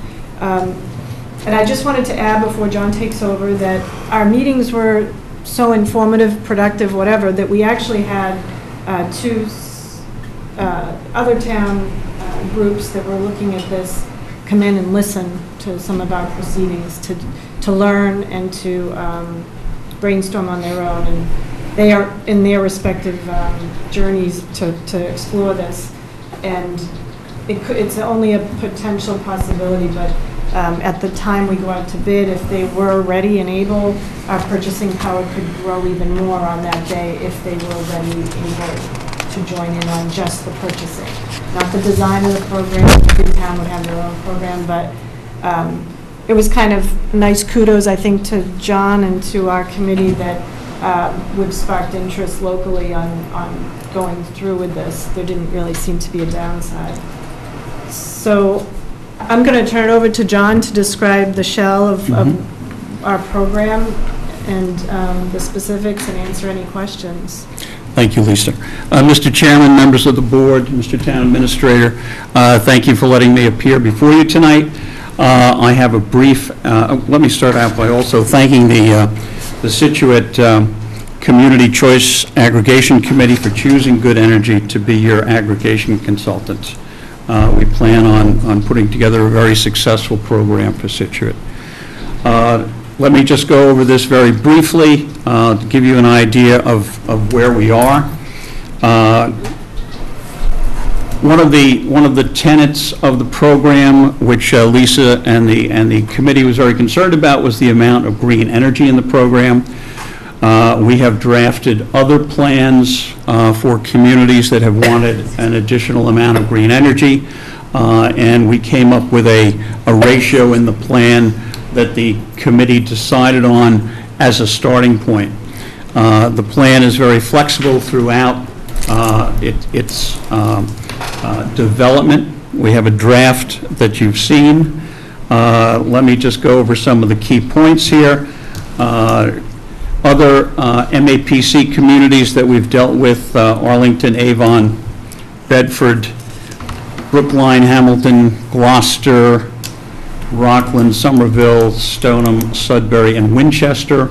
All of them have chosen a green plan, which essentially means that their standard or default product of the plan has some additional green energy in the mix of generation. Key points of the plan: it's universal access.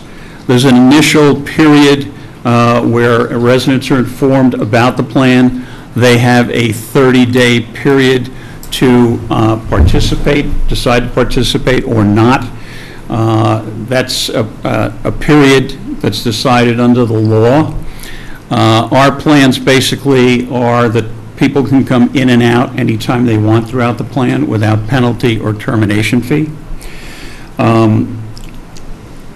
The committee has chosen, at this point, a standard product that has 10% more green energy. And as I say, that's the plan as it is now.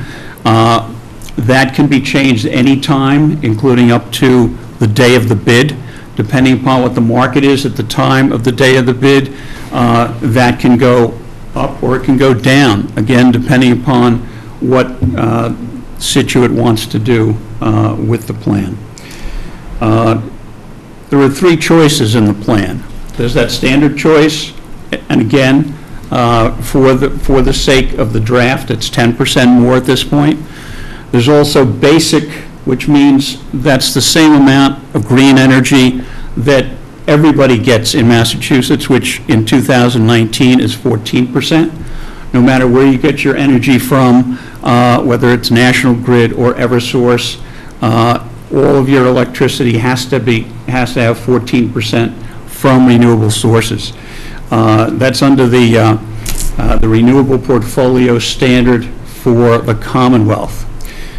Recently, that has been going up at 1% a year, but legislation just changed that to 2% a year. So in 2020, that will go from 14% to 16% on that basic level.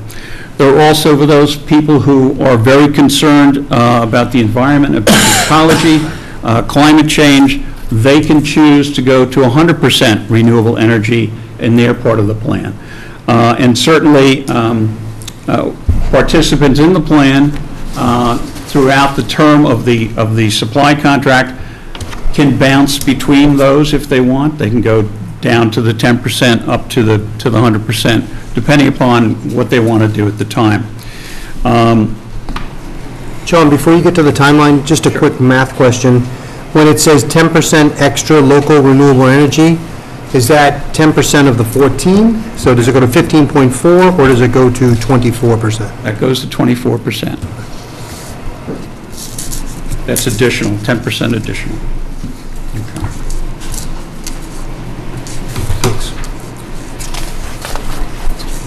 If I could speak to that default design too, we had a lot of conversation about what was the right number.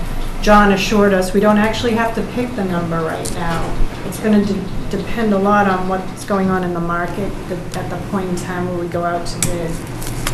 We understand as a committee that the goal is to be competitive with basic service rates at the point in time we go out to bid. So I think John actually gave us some feedback that 10% right now looks like it could match basic service rates if you had a favorable climate for going out to bid. So it seemed like a reasonable place to start. We've had a number of recent bids where the towns originally had in their last go around 5%. They bumped it up to 10% this time because of the renewable energy certificate market. It allowed them to do that and still stay under the basic service rate of the utility.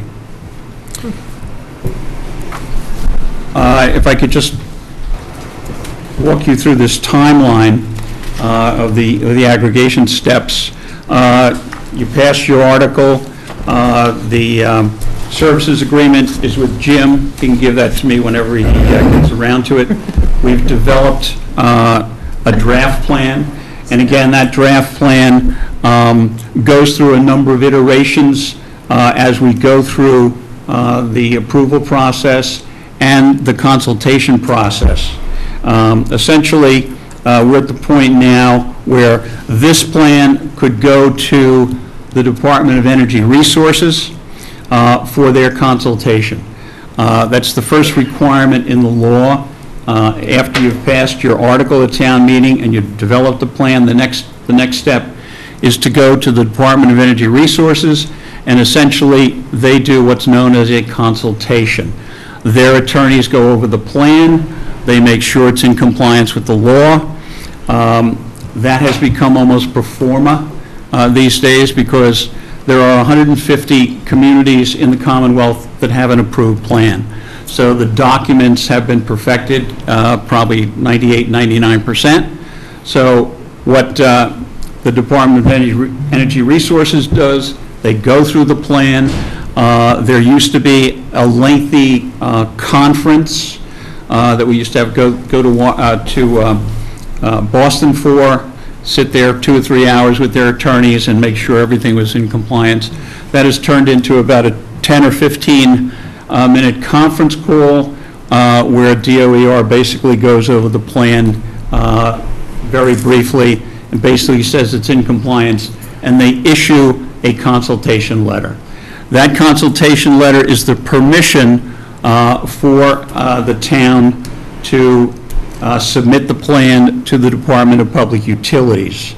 And essentially, while the plan is with DOER, that's about a 6 to 8 week period, okay?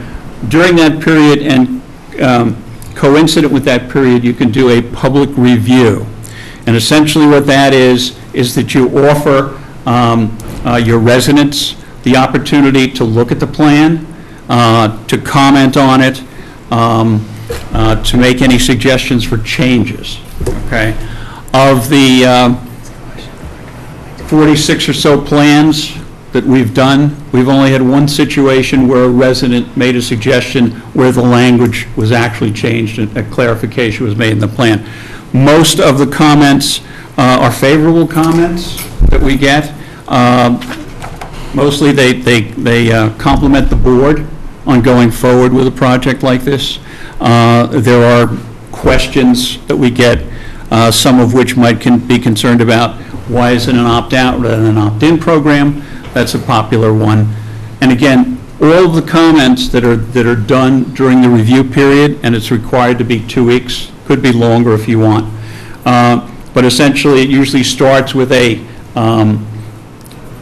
Board of Selectmen meeting where you announce the start of the public review, and it usually ends with a Board of Selectmen meeting where there is a public hearing for anybody who wants to make oral comments at the end of the review period. During that review period, any comments, any written comments that are submitted become part of the plan to be submitted to the Department of Public Utilities. The department wants to see any comments that residents have had, so that becomes part of the plan. After that letter is given to the town from the Department of Energy Resources, it goes to the Department of Public Utilities. At this point in time, that process is taking 6 to 8 months.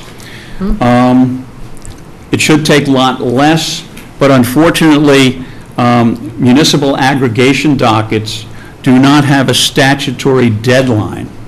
And a lot of the other dockets that the DPU is involved in do have statutory deadlines. So what happens is if they're busy with other dockets, the municipal aggregation plans dockets get to the lower end of the pile. That's why it takes that long. What they will do after they're finished reviewing the plan, they will have a public hearing. Normally what happens at the public hearing is that myself or one of my colleagues is there, our attorney is there, usually a representative from the town is there. They have a hearing. The utilities has a rep there. The DOER has a rep there. Everybody makes comments. Lately, those have lasted less than a half hour because, again, much of the work is done through paperwork rather than through hearings. After that public hearing, what sometimes happens is they will ask for clarifications of language, or they will ask questions about the plan, normally clarification issues. Again, that's normally not an excessive amount of time. Once they issue an order that the plan has been approved, and again, you're talking about a period of somewhere between probably 8 or 10 months before that happens. Once that's done, then we do an RFP to competitive suppliers. Normally, we have 3 or 4 competitive suppliers bidding on the load of a municipality, and essentially they will give you a bid ranging anywhere from 12 to 36 months. And essentially, we put together a matrix on bid day, 12, 18, 24, 30, 36 months. Sometimes we'll do odd months, maybe 27 months, 28 months, depending upon how the market is, to make sure we can get a bid that conforms to something that is lower than the basic service. Okay. On bid day, the town picks the bid that they think is most favorable to the town. Obviously, we give you recommendations, but the final decision is yours. The town can go out to bid either on its own or with other municipalities. As Lisa mentioned, 2 other municipalities have expressed an interest in perhaps joining with Scituate to go out to bid. And again, throughout the whole aggregation process, each town is independent of the other. They all have their own autonomy. And what they can do on bid day is come together as a group if they wish. If they don't have to, okay? It is advantageous. Our largest aggregation in Massachusetts has 23 communities, all bidding at one time, all putting a bid together at the same time. So that's, obviously that's advantageous to join together. Not only do we have the 2 communities that are neighbors of yours that are interested, but we're talking to another 3 communities in this area as well. So it could very well be that if everybody finishes this approval process reasonably close, you could all go out to bid together. But again, all the towns maintain their autonomy through the entire process. They can go out to bid together if they want. Once the bid is signed, then customer notification letters go out to the residents. That's a process that's about 6 weeks. There's a 30-day opt-out period. That's the period prescribed in the law. However, in our plans, people can go in and out whenever they want without penalty or termination fee. Once that 30-day initial period is up, then accounts are rolled over on the next meter read for anybody who wants to participate. And again, as we get closer to bid day, we start to ramp up marketing and information, public sessions, whatever the town wants to do in terms of that, press releases. We usually do an interview with the local TV station so that the residents will know what's happening. And as I say, that gets more and more intense as we get closer to the bid day. And during that opt-out period, it's very intense. We do a lot of public meetings during those periods so that people can come and ask questions and make comments. Okay, so that's the whole thing. So basically, you're probably 11 to 12 months away from actually starting the plan, implementing the plan itself. As I say, the initial stage right now is the draft plan and the public review. It can go out to the Department of Energy Resources within the next couple of weeks. So we have a document that has some dates for public review. Is that a finalized date? Are they? No, that's as I say, you can do that 2-week public review concurrent with the time it's at DOER. So there's no pressure on you doing it like in the next 2 weeks. Okay, that can be done in the next couple of months. But the comments are part of the submission to the DOER.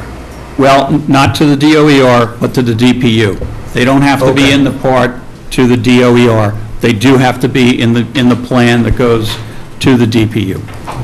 Right? So there was a suggested, Sorry, Michelle Sigezi and myself took a look at all of this prior to the meeting to see how we could possibly implement it. And we took it upon ourselves to put together an aggregation program timeline of review for your consideration. You don't have to do this. We did draft public hearing notice. We did a draft published document to the website. What page? We prepared a legal ad with a 75. narrator for an August 6th public hearing, if you choose.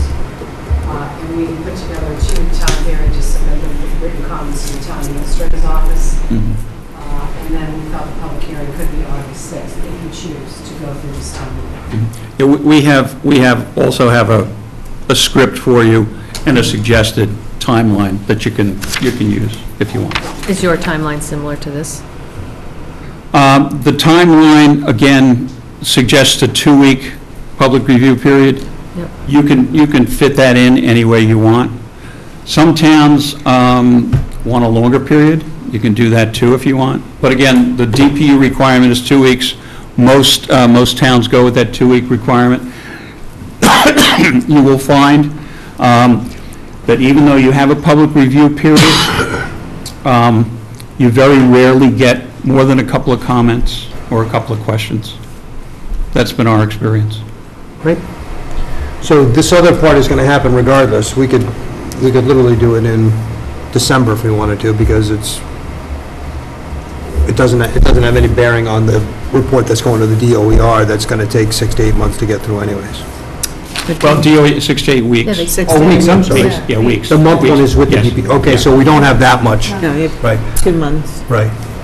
Yeah, call it a 2-month period that you need a 2-week period. And are you within. ready for that to go to the DOER now?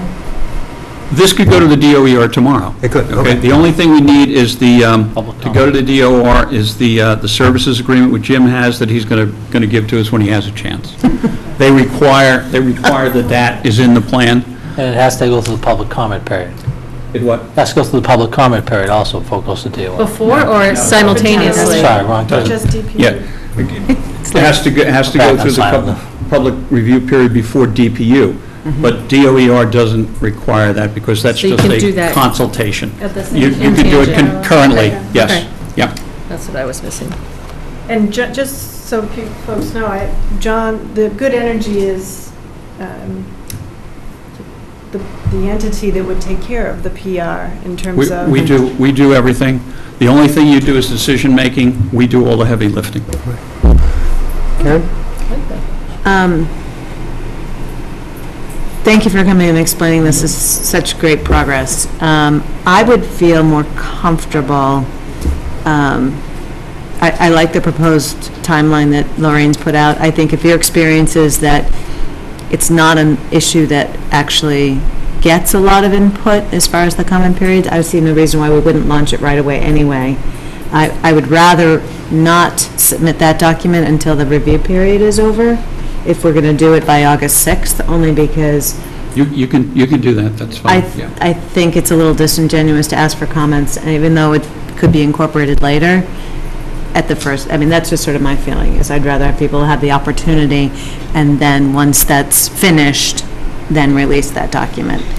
If you can advise me that that's not such a good plan, I'd listen to it, because you guys do this all the... Some towns choose to do it that way. Yeah. Some don't, because they realize that there isn't going to be too many public comments, because most of this is legalese. Right. And it's a very good document to read if you're having trouble sleeping, okay? Otherwise, most people won't understand most of what's in here. That's why you don't get too many comments. Something you said, the 30-day, the different, I thought the original plan was we were going to have one option that you could opt in or out. And did I misunderstand that at the end of the whole process, if everything goes well, that there'll be tiered choices? There will be are three choices. The Okay. most popular plan we've been working with is those three choices for those communities that want a green aggregation. The standard or the default is one that has either 5 or 10% additional green energy. And then you give people a choice, because it's politically savvy, okay, to make sure that you don't have residents coming to you saying, oh, I don't want green energy, you can't make me buy green energy. So they can go down to the basic, which is the same amount that they would have to get no matter where they go. Or you have the 100% option for those people who want to go full green. Okay, so there are three choices. And when you bid all three of those options then? Oh, absolutely, sure. Okay. All right, that was different than at town meeting. I thought it was, we were going to come up with a plan A or you would just go get it somewhere else. Well, you can still do that. You can. Those three options Yeah. are it. You either say no, thank you, and you can go to another third Right. party and get your energy.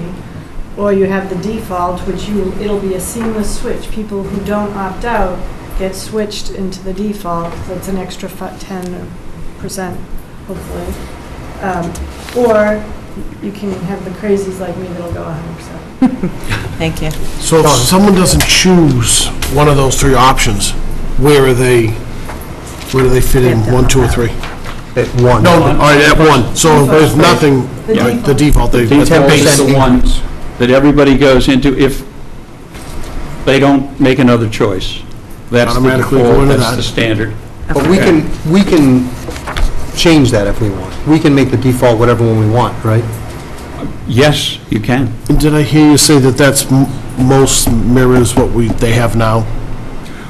The most popular plans that we have seen, that we have done for communities that are interested in more green energy. Well, no, I mean, like, what they presently have.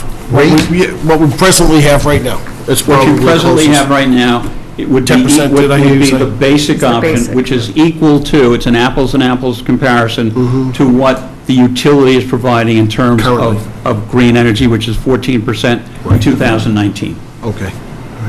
I might have asked this question before. Would this have any effect to residents that currently can get rebates on updating their heating equipment? Lisa, you might have answered this for me before, but it was so long ago. Third-party contracts are grandfathered, right? There's no interference with any existing Like Mass Save. subsidies or... The only residents who are eligible to be in the plan are those on the basic service with the utility, okay, with National Grid. I don't know if that answers my question. So if you currently have an aggregator... If you currently have an aggregator, you're not going to get a defaulted. customer notification letter for this plan. What normally happens is that as people learn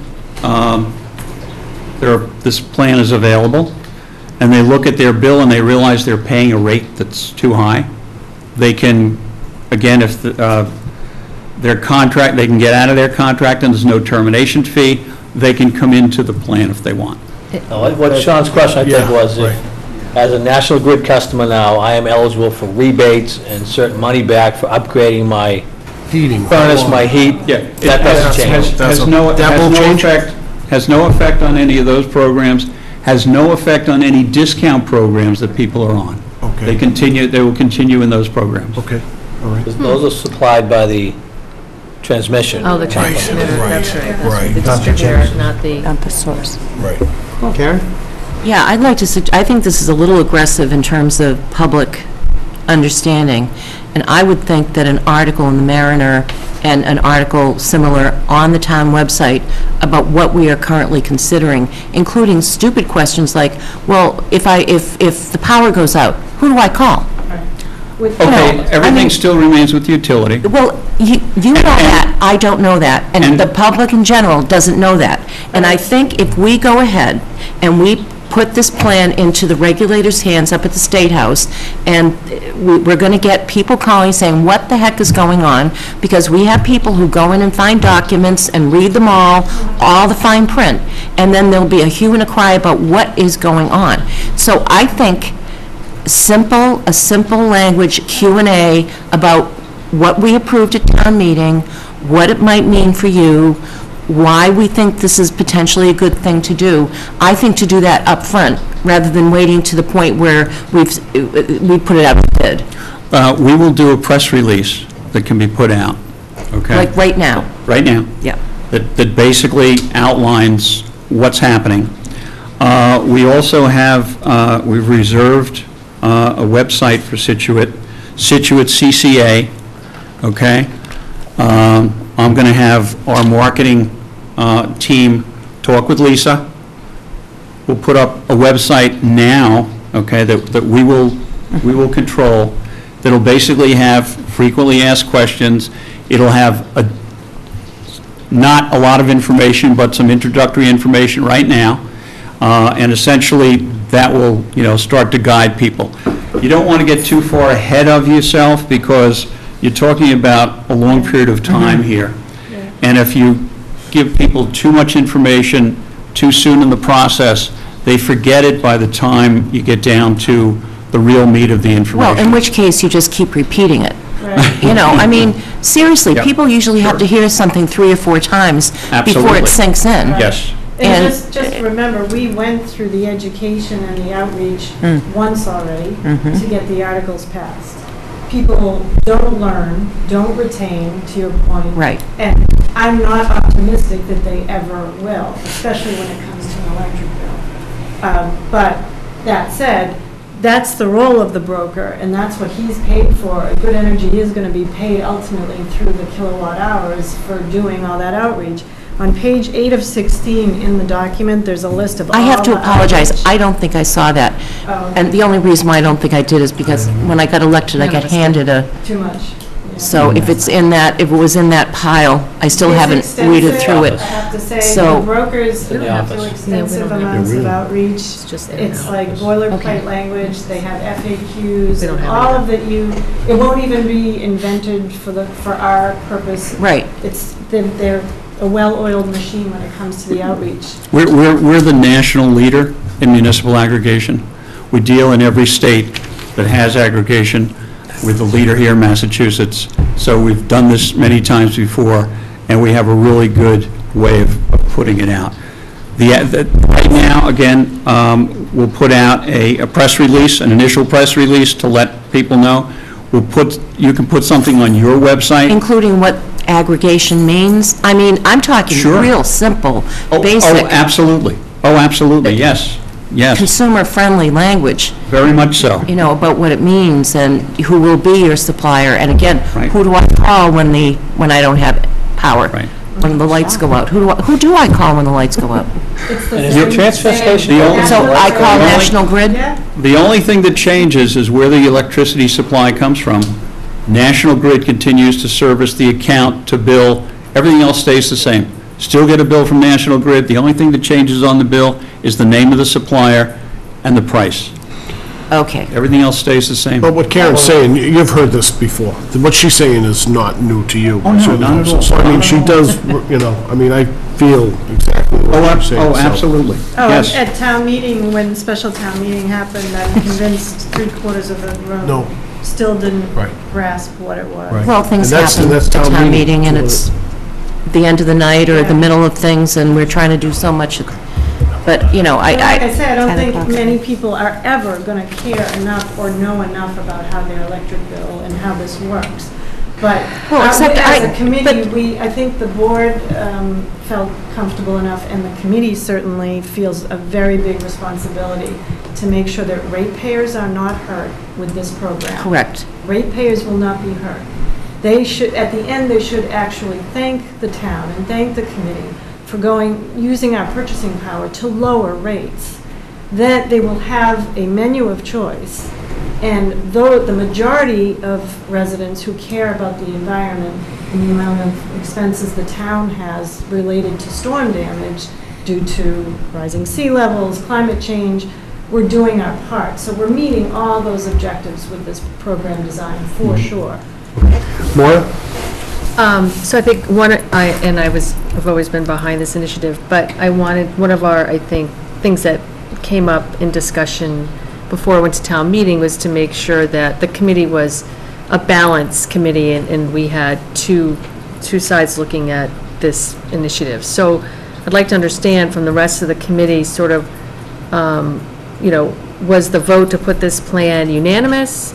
Was there another perspective? I'm just curious as to what the total committee's evaluation was. If I can speak to that a little bit. Just say your name and address. Oh, sorry, Lisa Scanlon, 15 Culver Ave. It was very unanimous. The actually only opposition was our chairperson who wanted it to go higher, so it actually went down. Was that voted? So, yeah, definitely. It was very much the gentleman here, a major representation there, and incredible, and they definitely always keep us very, really caring about the rest of the town and the rates of the community.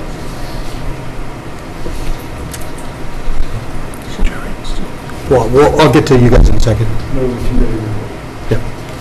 Well, that was my question. He was- Oh, you want it? Oh, okay. Yeah, so I think he's actually raising the answer as part of the committee as well.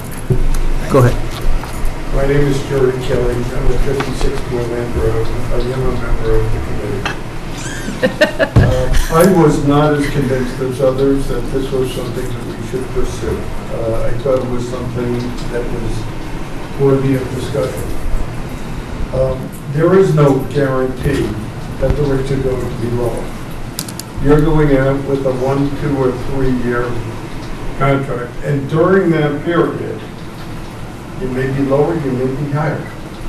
renewable energy rates and costs have gone down. And if they continue to go down, your rates will be lower than what the base case is. We're using a lot of big words here: aggregation, default. Basically what you've got, and Mr. Chapman is far more expert than I am at this, you've got an electric supplier that will be the wholesaler. And you've got an electric distribution, which is, Mass Electric for Hummerock, and Ensor for the rest of the town. That's the distribution. They're responsible for the poles. If there's a disruption, you go to them. Don't use terms like aggregation of default. You've got a baseline energy, which in our case is going to be 24% renewable. If you do nothing, that's what you're going to get. Well, that's not completely accurate. We can decide what the default is going to be. I'm saying, per this example. Right, exactly, yeah.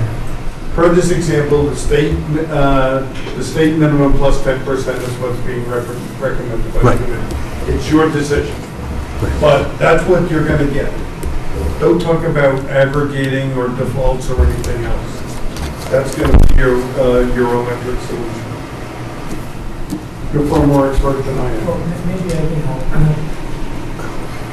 I understand it. Are responsible for two things: acquiring the product, the electricity and natural gas, and delivering it. They make all of their profits just on the delivery.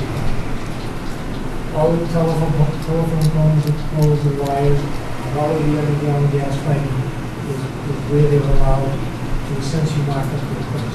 We buy the commodity, whatever market rates that we give you, we pass that on to the customer. All we're doing is taking your place. Yeah, I'm going to stop you for 1 second because we all get it.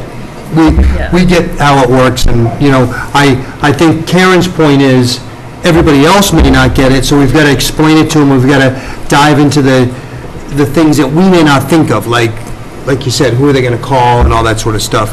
Dumb it down. And I think that's important. I think that was the other Karen 1's. Thing 1 and thing 2. But I think what Mr. Chapman was trying to answer your question, he spent his life in the utility industry, and he was a member of the committee. Yeah, no, it's a great committee. I know Scott's done a lot of great things in the industry as well, so. And Jamie's not here. He also provided great insight. Jamie doesn't. Okay, great. So this is what we asked you guys to do, and this is where we're going, and we're going to bring it before the town. And I think, the Karens just want to make sure that everybody understands it at the lowest level so that they can pick wisely. The whole thing's going to be in the numbers, right? I mean, whatever you can get on the day, if we can get 100% renewable energy at the price that people are paying now, then everybody's going to pick that, I would hope. I don't think anyone likes to not use renewable energy. I have a couple quick questions. Jerry just mentioned the term. So when we buy this block of energy, is it typically, you said 28 months, is it a 2 or 3 year term, and is it a fixed rate? You will have a choice. We'll get bids at 12, 18, 24, 30 months, 36 months. Locked in? Locked in, fixed rate for the term. And your experience in this shows that the best rates are at the 2 to 3 year? I mean, we don't want to do this every 12 months. Now, our recent aggregations, our municipalities have picked anywhere from 24 to 36 months. That's the sweet spot right now. Okay. Next year, it may be different, but right now, that's the sweet spot. Right. And I think also to Jerry's point, the people are going to get it. It's not that complicated. Everybody gets an electric bill. Everybody sees there's 2 sections to it. One of them is getting the energy, and the one of them is getting it to your house. So I think we can explain it to them, and they'll be able to make. This is essentially a bulk buying program. Right. That's what this is. Right. The service agreement. So we're signing an agreement to go into an arrangement, a business arrangement with you, but you are paid through the rate on the energy that we buy. Right. The town doesn't pay us anything. Right. It's So you just, get it's a very quarter of a penny or something. user-friendly services agreement. You can get out of it any time if you want, okay? But it's a requirement to submit the plan. Right. But again, the payment to you comes from the rate, a portion of the rate that we get. That's correct, yes.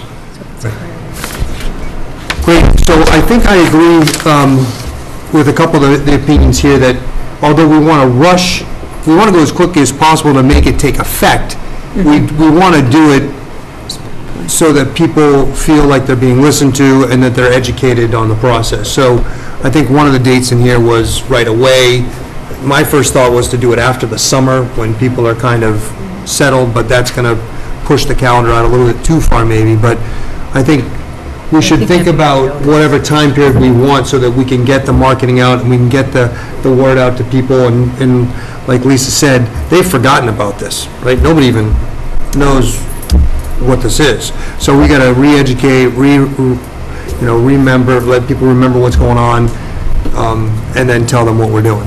Whatever schedule is comfortable for you is fine. The only comment I would make is, again, the submission of this outline, which to DOER, we don't have to do public outreach before that moves forward, correct? Do you agree? We don't have to, but Karen had a good point. You're kind of belittling the opinion maybe to somebody if they think the plan's already in.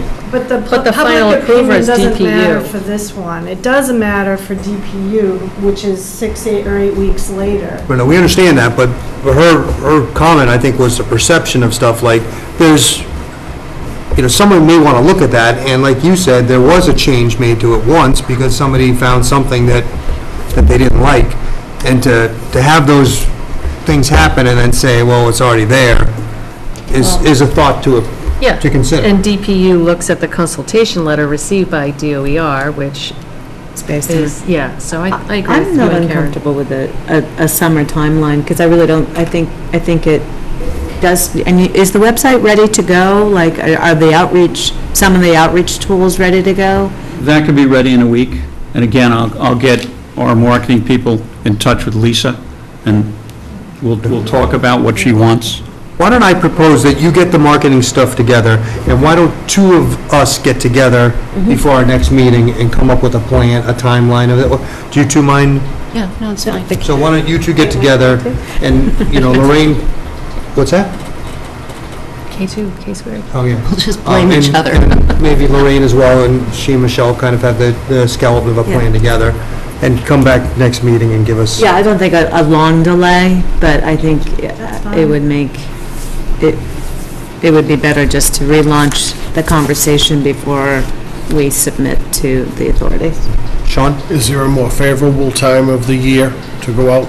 Summer, fall, winter? Normally, we go out in the fall, but we've had a number of plans that we went out in July because we had a situation recently where the natural gas 12-month strip has been down at a very low point, and that's what basically dictates your electricity prices going forward. So it's been a very good time to bid in the last month or so. We have a bid coming up next week. We're still in a very good period. But normally, we try to do it in the fall period, September, October. So we're 10 months away. Yeah. Wait, who knows? Yeah, or we don't even know if there's not a lot of stuff at the DPU. Yeah, whatever you're comfortable with is fine. Right, it's also not going to, we're not have much control of when it gets approved. Okay, I think we've got a plan in place. Okay. Any other comments from anyone in the audience? Lisa? No? Good, well, great job, guys. This is exactly the first step that we need to have done, and it seems like we're right on track. Your plan did a great job. Great. It really did. Very comprehensive. But I would say the takeaway is for you to get the marketing stuff ready to go, because next week we'll be ready with a timeline. So we'll be back 2 weeks. Yeah. We do it all the time, so we're used to doing it. So. Okay. Great. Thank you. Have a good night. Thank you. Have a great evening. Thanks for staying late.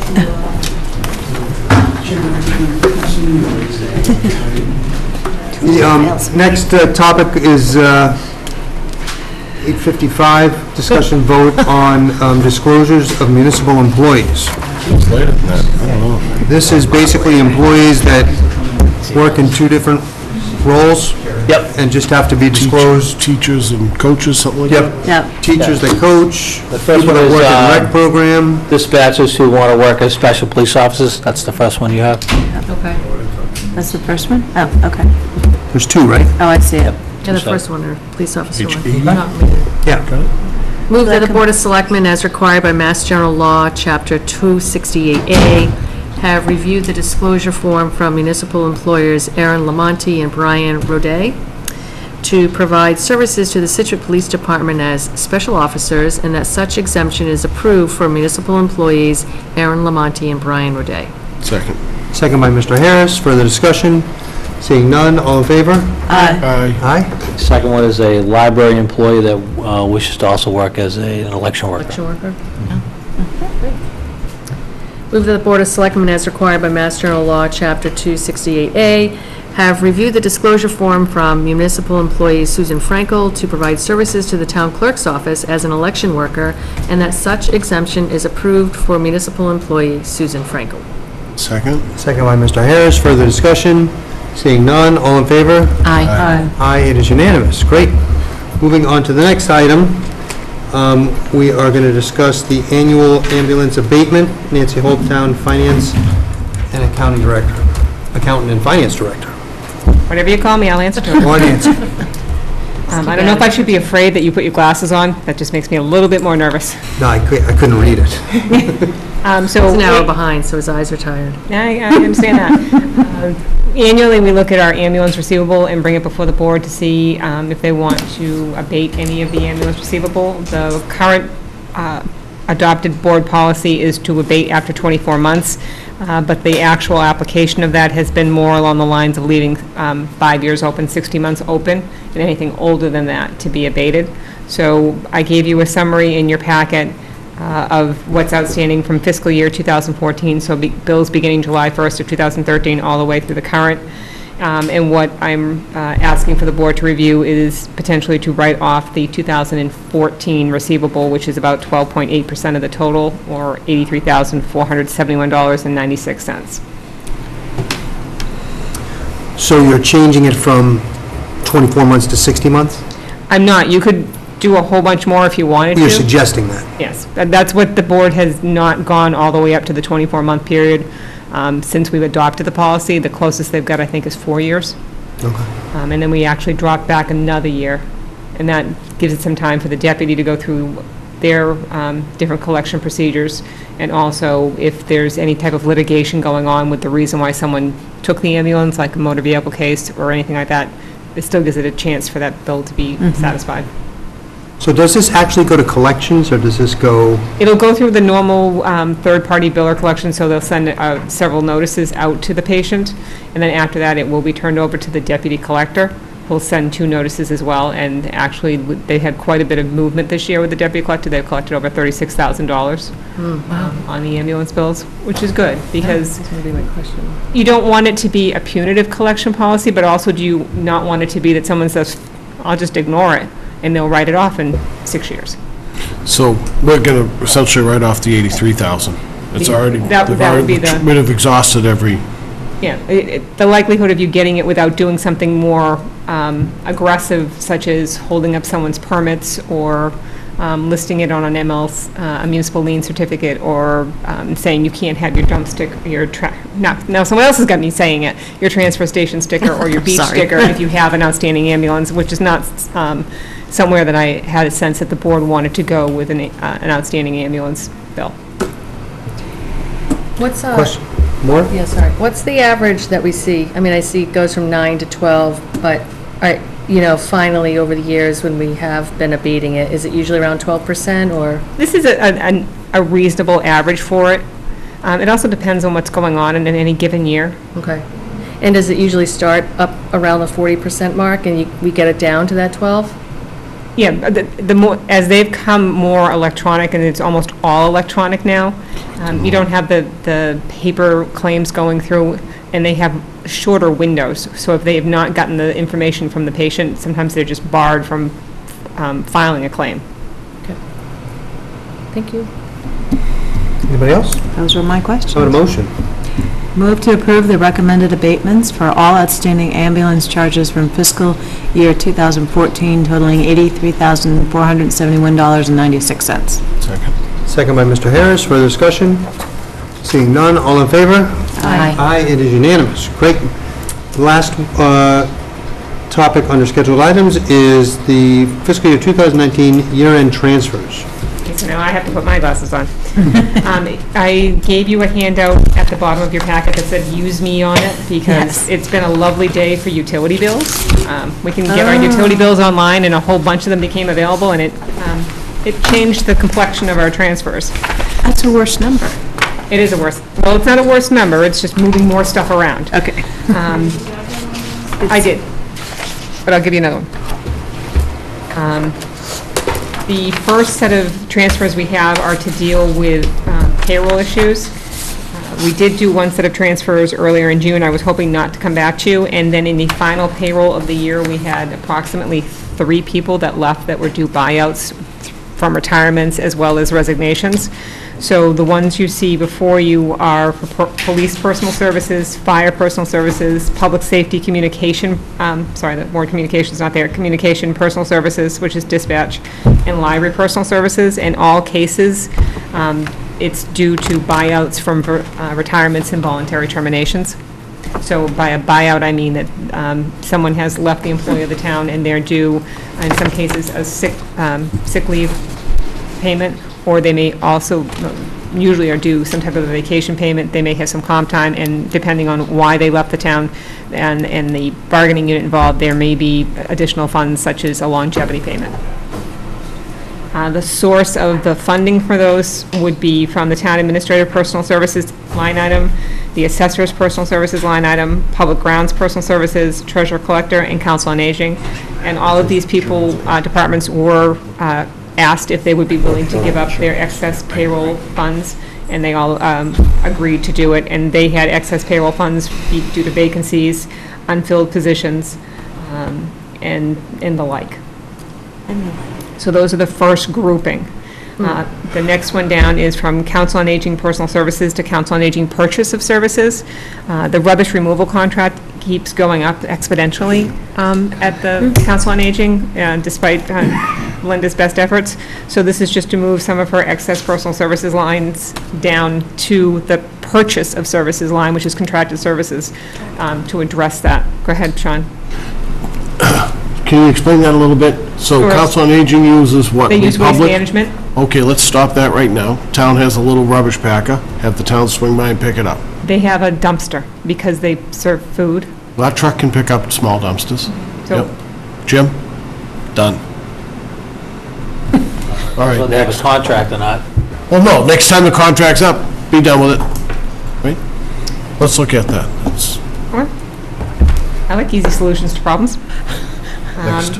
She's just whipping into action. The next item is from Facilities, Public Buildings line item to the Library Purchase of Services, and we had talked before about the cost of the new buildings and the maintenance agreements, so we could have just had these bills paid by Facilities and not brought them back before the board, but realistically, these are costs of operating these services at the library, and it should be part of their budget. And when their budget request comes before you next year, and Jessie has a $6,000 budget, and she tells you she needs a $12,000 budget, this will be why.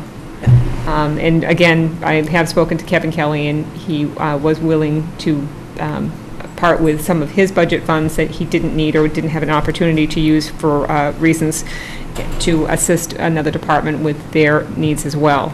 And that discussion will have to be had in the fiscal '21 budget process as to whether or not these items need to be pulled out of these departments and all consolidated under facilities, or if we just have to adjust them so that we know where these contracts are. And whether or not, we've been talking to Kevin about looking at all of the contracts and seeing if there's some type of economies of scale here, that are we using multiple different vendors across the buildings that we need to adjust. The next one is Facilities, Public Buildings to Facilities, Natural Gas, Old Gates Building. So that particular line item is woefully insufficient. It's been being offset with the other utility lines, but with the bills that we've received as of today, we do not have sufficient funds in his utility lines to suffice paying all of the utility obligations that we have. Year-to-date for Old Gates, the natural gas bill is $61,000, and we still are waiting for 1 month's bill to come in. And we expect that to be between $2,000 and $3,000. So, just to give you a sense of the cost of just the natural gas up there. Public facility buildings to facilities, fuels, and lubricants. This is not anything that Kevin can control. His budget has the entire fuels and lubricants, so gas and diesel bill, budget line items for all the departments in the general fund. And if the cost of gas and diesel goes down, it benefits his budget. If it doesn't go down, he's got to make up the difference. So he's making up the difference in this case. And the final week of the fiscal year, we had $9,400 worth of gas and diesel bills that were presented for payment. What line item is the one it's coming from? Public buildings, that's that large line item that's in the facilities budget that we So have it's just contingency money. that's just a generic line? It's a generic line, and that's the big line item in facilities. And normally Kevin has projects, but he hasn't been able to move forward with some of those projects for reasons that are known to the board. Right, but this is all last year's money. Well, this is all, we're all dealing with fiscal 19 right now, yeah. So these are projects that he didn't do. He couldn't do, no.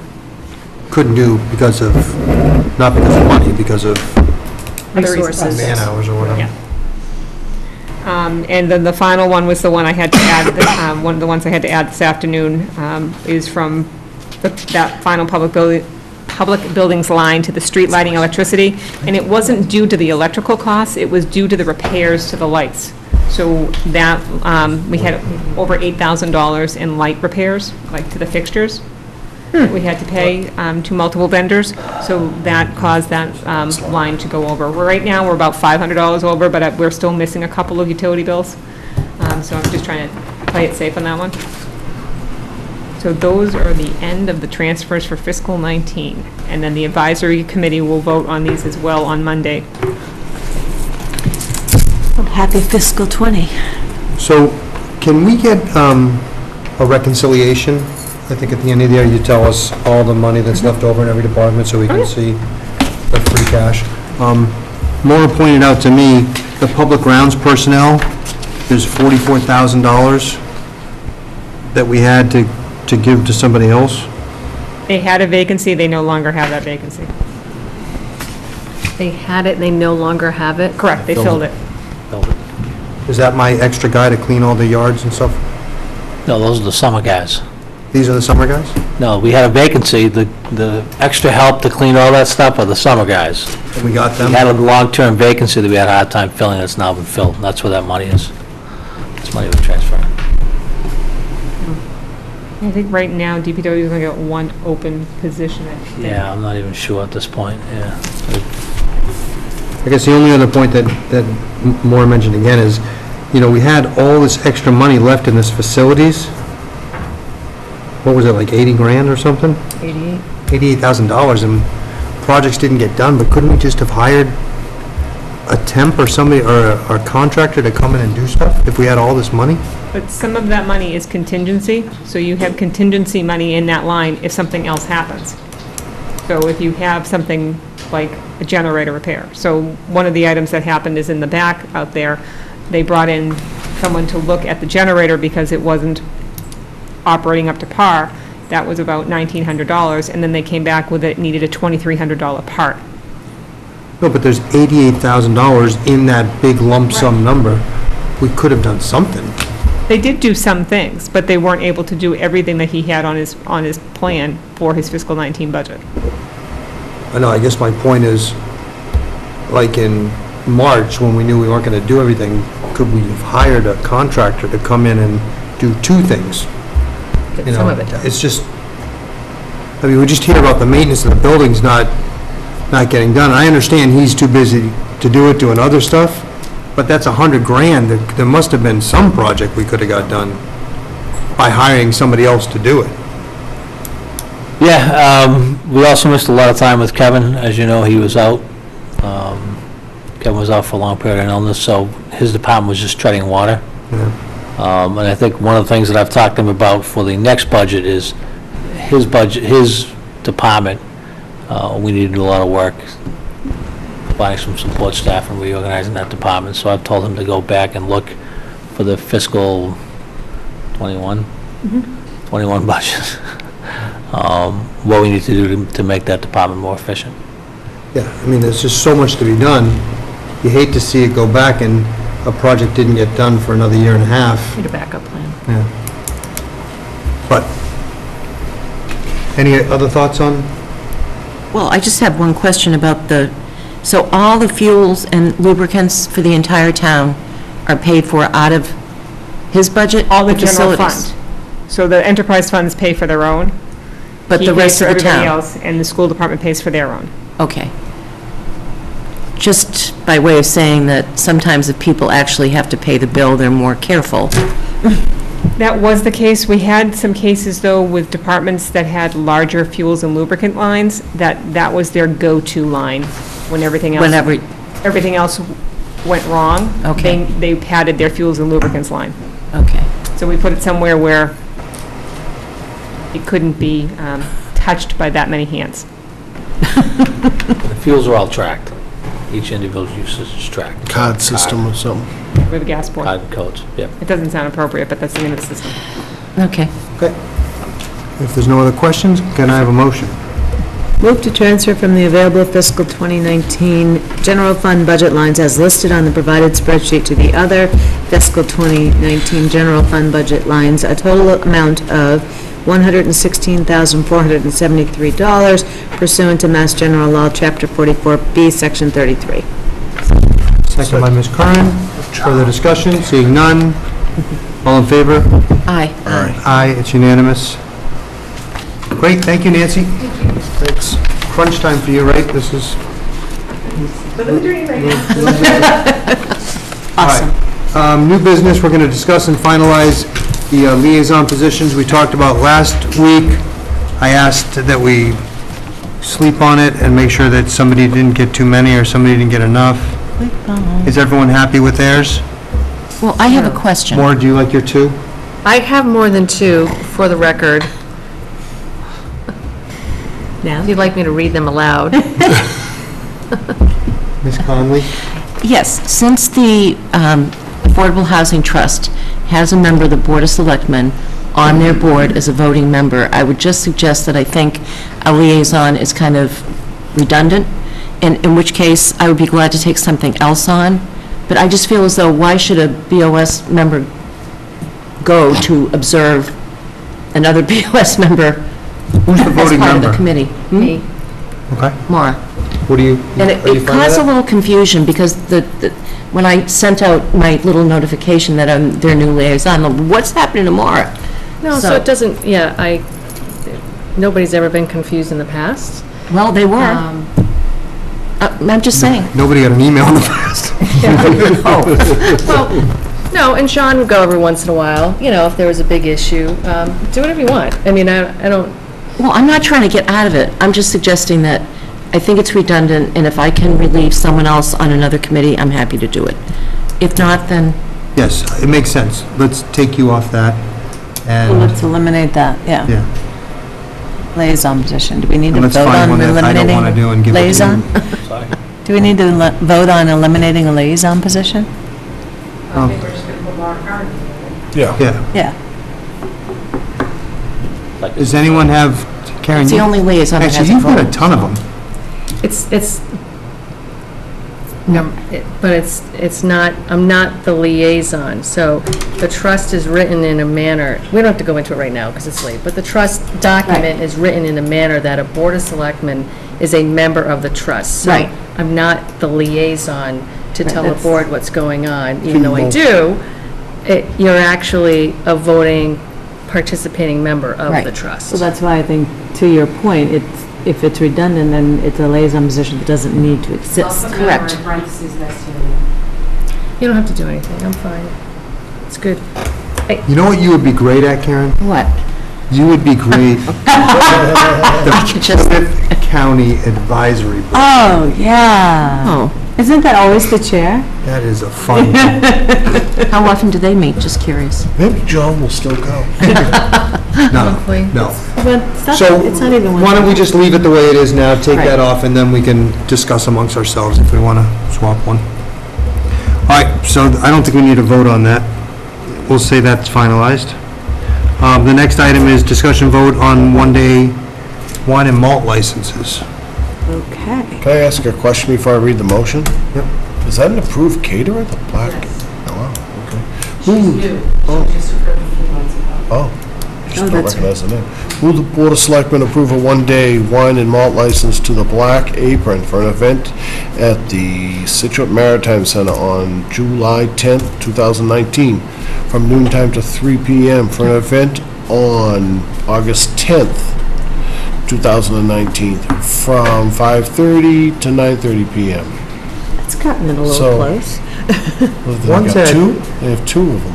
7:10. The one's at the inn. One's at what? One's at the end.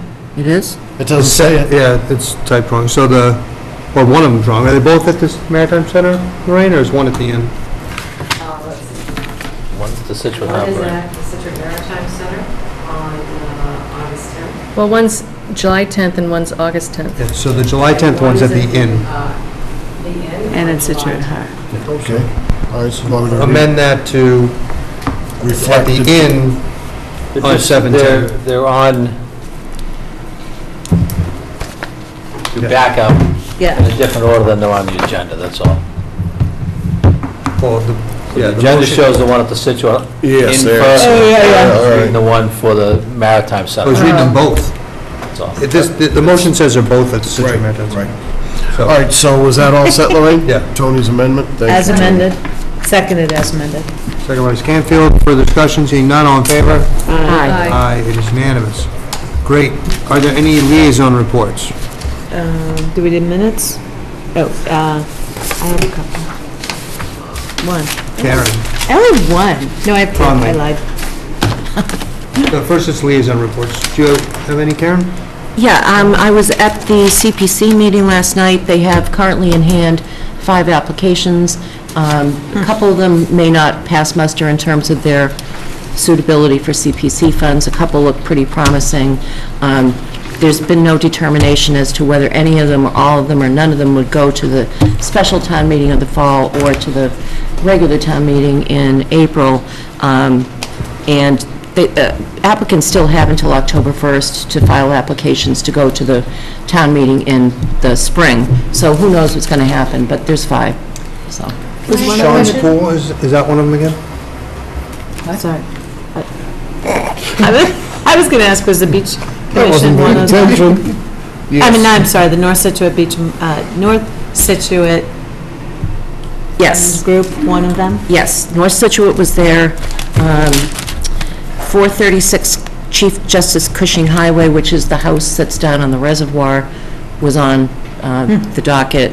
The aquaculture people who, want to do something over in Bassings Harbor, they're calling it. That's questionable as to whether or not, because it's a for-profit entity, whether or not CPC could do it. But I suggested last night that Waterways has an enterprise fund, and they might be much more appropriate, but of course Waterways doesn't want to give them money, so I said, well, go ask them again. Give them money for what? To do boundaries and markers and. But EDC has given them money. They gave them money to do Right. some engineering, and now they actually are looking for money to actually put the markers in and do the boundaries, et cetera. So they've got a long way to go. Yeah. And Yeah, there well, were many. they're moving, I'll be talking to them tomorrow night. They want to fast-track this. They may want to, but there are real questions as to, I mean, it would be a profit people would be making You're right. money. You're right. And so, But we own the fields. Right. And we collect rent, though. Right. You only get $25 a $25. year for the... $25 a license. I know, I Yeah. know. $25 a license. There's a piece of property on Country Way that is next to the reservoir. They only want $20,000, whereas the other property wants something like $450,000. Well, 436, that's a house. Yeah, It's a house. For sale? Yeah. Okay. And lots of discussion about how much that is and whether or not we would even consider it, and why would we want to buy a house, and could it be moved? I mean, it provoked a lot of discussion. It's an antique. But it's a lot of money. It needs a septic system. Right. But if we buy that, we should buy the one across the street, and then we should buy them all around there. Well, right. I mean, in fact, there are so many overlaps in terms of zoning regulations on that property alone. I mean... What's the address? 436. That's the antique It's the little cape. that sits It's got a really sideways rickety behind the fence in front of it. 436 what? Chief Justice Cushing Highway. Oh, It's okay. right on the reservoir. Yep, I know what It you doesn't mean even, just to a layman, it doesn't look like it's buildable, but... Oh, the house itself? No, I mean, that the land doesn't have all kinds of problems. I don't know. People occupied it part-time. Yeah. So, and then a mile marker project.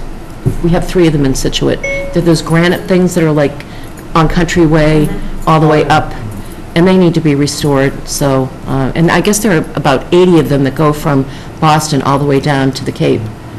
So that There could used be... to be one at my corner a gazillion years ago until some car took it out, and then, I don't know where it is. Love to find that. No, it's not. If it were, I'd take it out. It's not. And to finish up, the North Scituate people did come in, and they received a very, I think, encouraging welcome from the board, because I think all of us think North Scituate needs a lot of help. And this would sort of make the canopy even more useful than it is now. It looks nice, the roof, but it could be used in a much better way. So, but we're at the beginning of the process, as CPCs at the beginning of the process. People will have plenty of time to comment. Maura? So just with CPC, with the 2 open positions and it being crunch time, do we have applications for that committee, and can we get them on the docket sooner rather than later? Yeah, Lorraine's pulling all that together. Yeah, I just didn't know. I know you get a ton, but... Well, people gave till July 9th, they extended the... Yeah, so last meeting, we extended it, so. All right, We so talked to today. So next meeting, she's going to go through and see if Okay. anyone needs it, and they'll be coming in earlier than the others. Well, the good news is they have a quorum, easy, for the time being, but there's a couple of people potentially moving on. Anything else, Maura?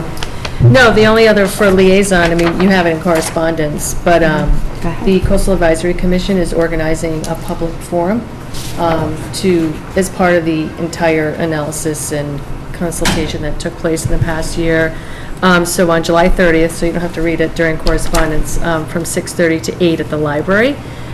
It's just to sort of highlight the grants that we've gotten, the progress that we've made, what the next steps are, and to start engaging the public a little bit more in our coastal issues to continue to move forward and prioritize and go down the next steps. So I think it's a great opportunity for people to learn what we've done and what we still need to do. Right. Will you be attending? I think it's important one of us is Yeah. there, so. Karen? Maybe. Anything? Just one thing, it's very exciting, the master plan, public kickoff meeting is going to be held Tuesday, August 13th at 6:30 at the Gates Middle School. The planning board and the planning development department will have save the date messages out, and, we'll do all we can to let people know about that process. It's being facilitated by the consultant who is helping guide the launch of this. There was a preliminary meeting that was very exciting, that a lot of really good contributions. So this is the first sort of put it out there and tell people what we want to learn and what the timeline is going to be for the next 12 months as we work towards the master plan. So August 13th. Sean? Great, well, let's move on to minutes. Can I have a motion to accept the minutes for our meeting of June 25th, 2019? So moved. Second by Mr. Harris. Further discussion? Seeing none, all in favor? Aye. Aye. It's unanimous. And lastly, any other correspondence? It was just that Just that. Morris covered it, that was it. Great. There was one thing. on the upcoming events, I thought. Oh, the carnival. Doesn't the carnival start? Tonight? The fireworks for my birthday? Starts tonight? Is your birthday today? No, the fireworks. Friday. We do them on my birthday on Saturday. Saturday. Friday and Saturday. Okay, so the carnival is starting tonight and this weekend, and Karen's birthday is Saturday? Where you Let the registered? minutes reflect. Yes, you're welcome. 50, the big There's five. a party at her house, I'll be at the carnival. and there's a car show coming up on 7/18 and 8/15. Great, with that being said, can I have a motion to adjourn and sign documents? So moved. Second by Mr. Harris, all in favor? Aye. Aye. Thank you. Thank you. So glad we You can go had to bed this now. time together.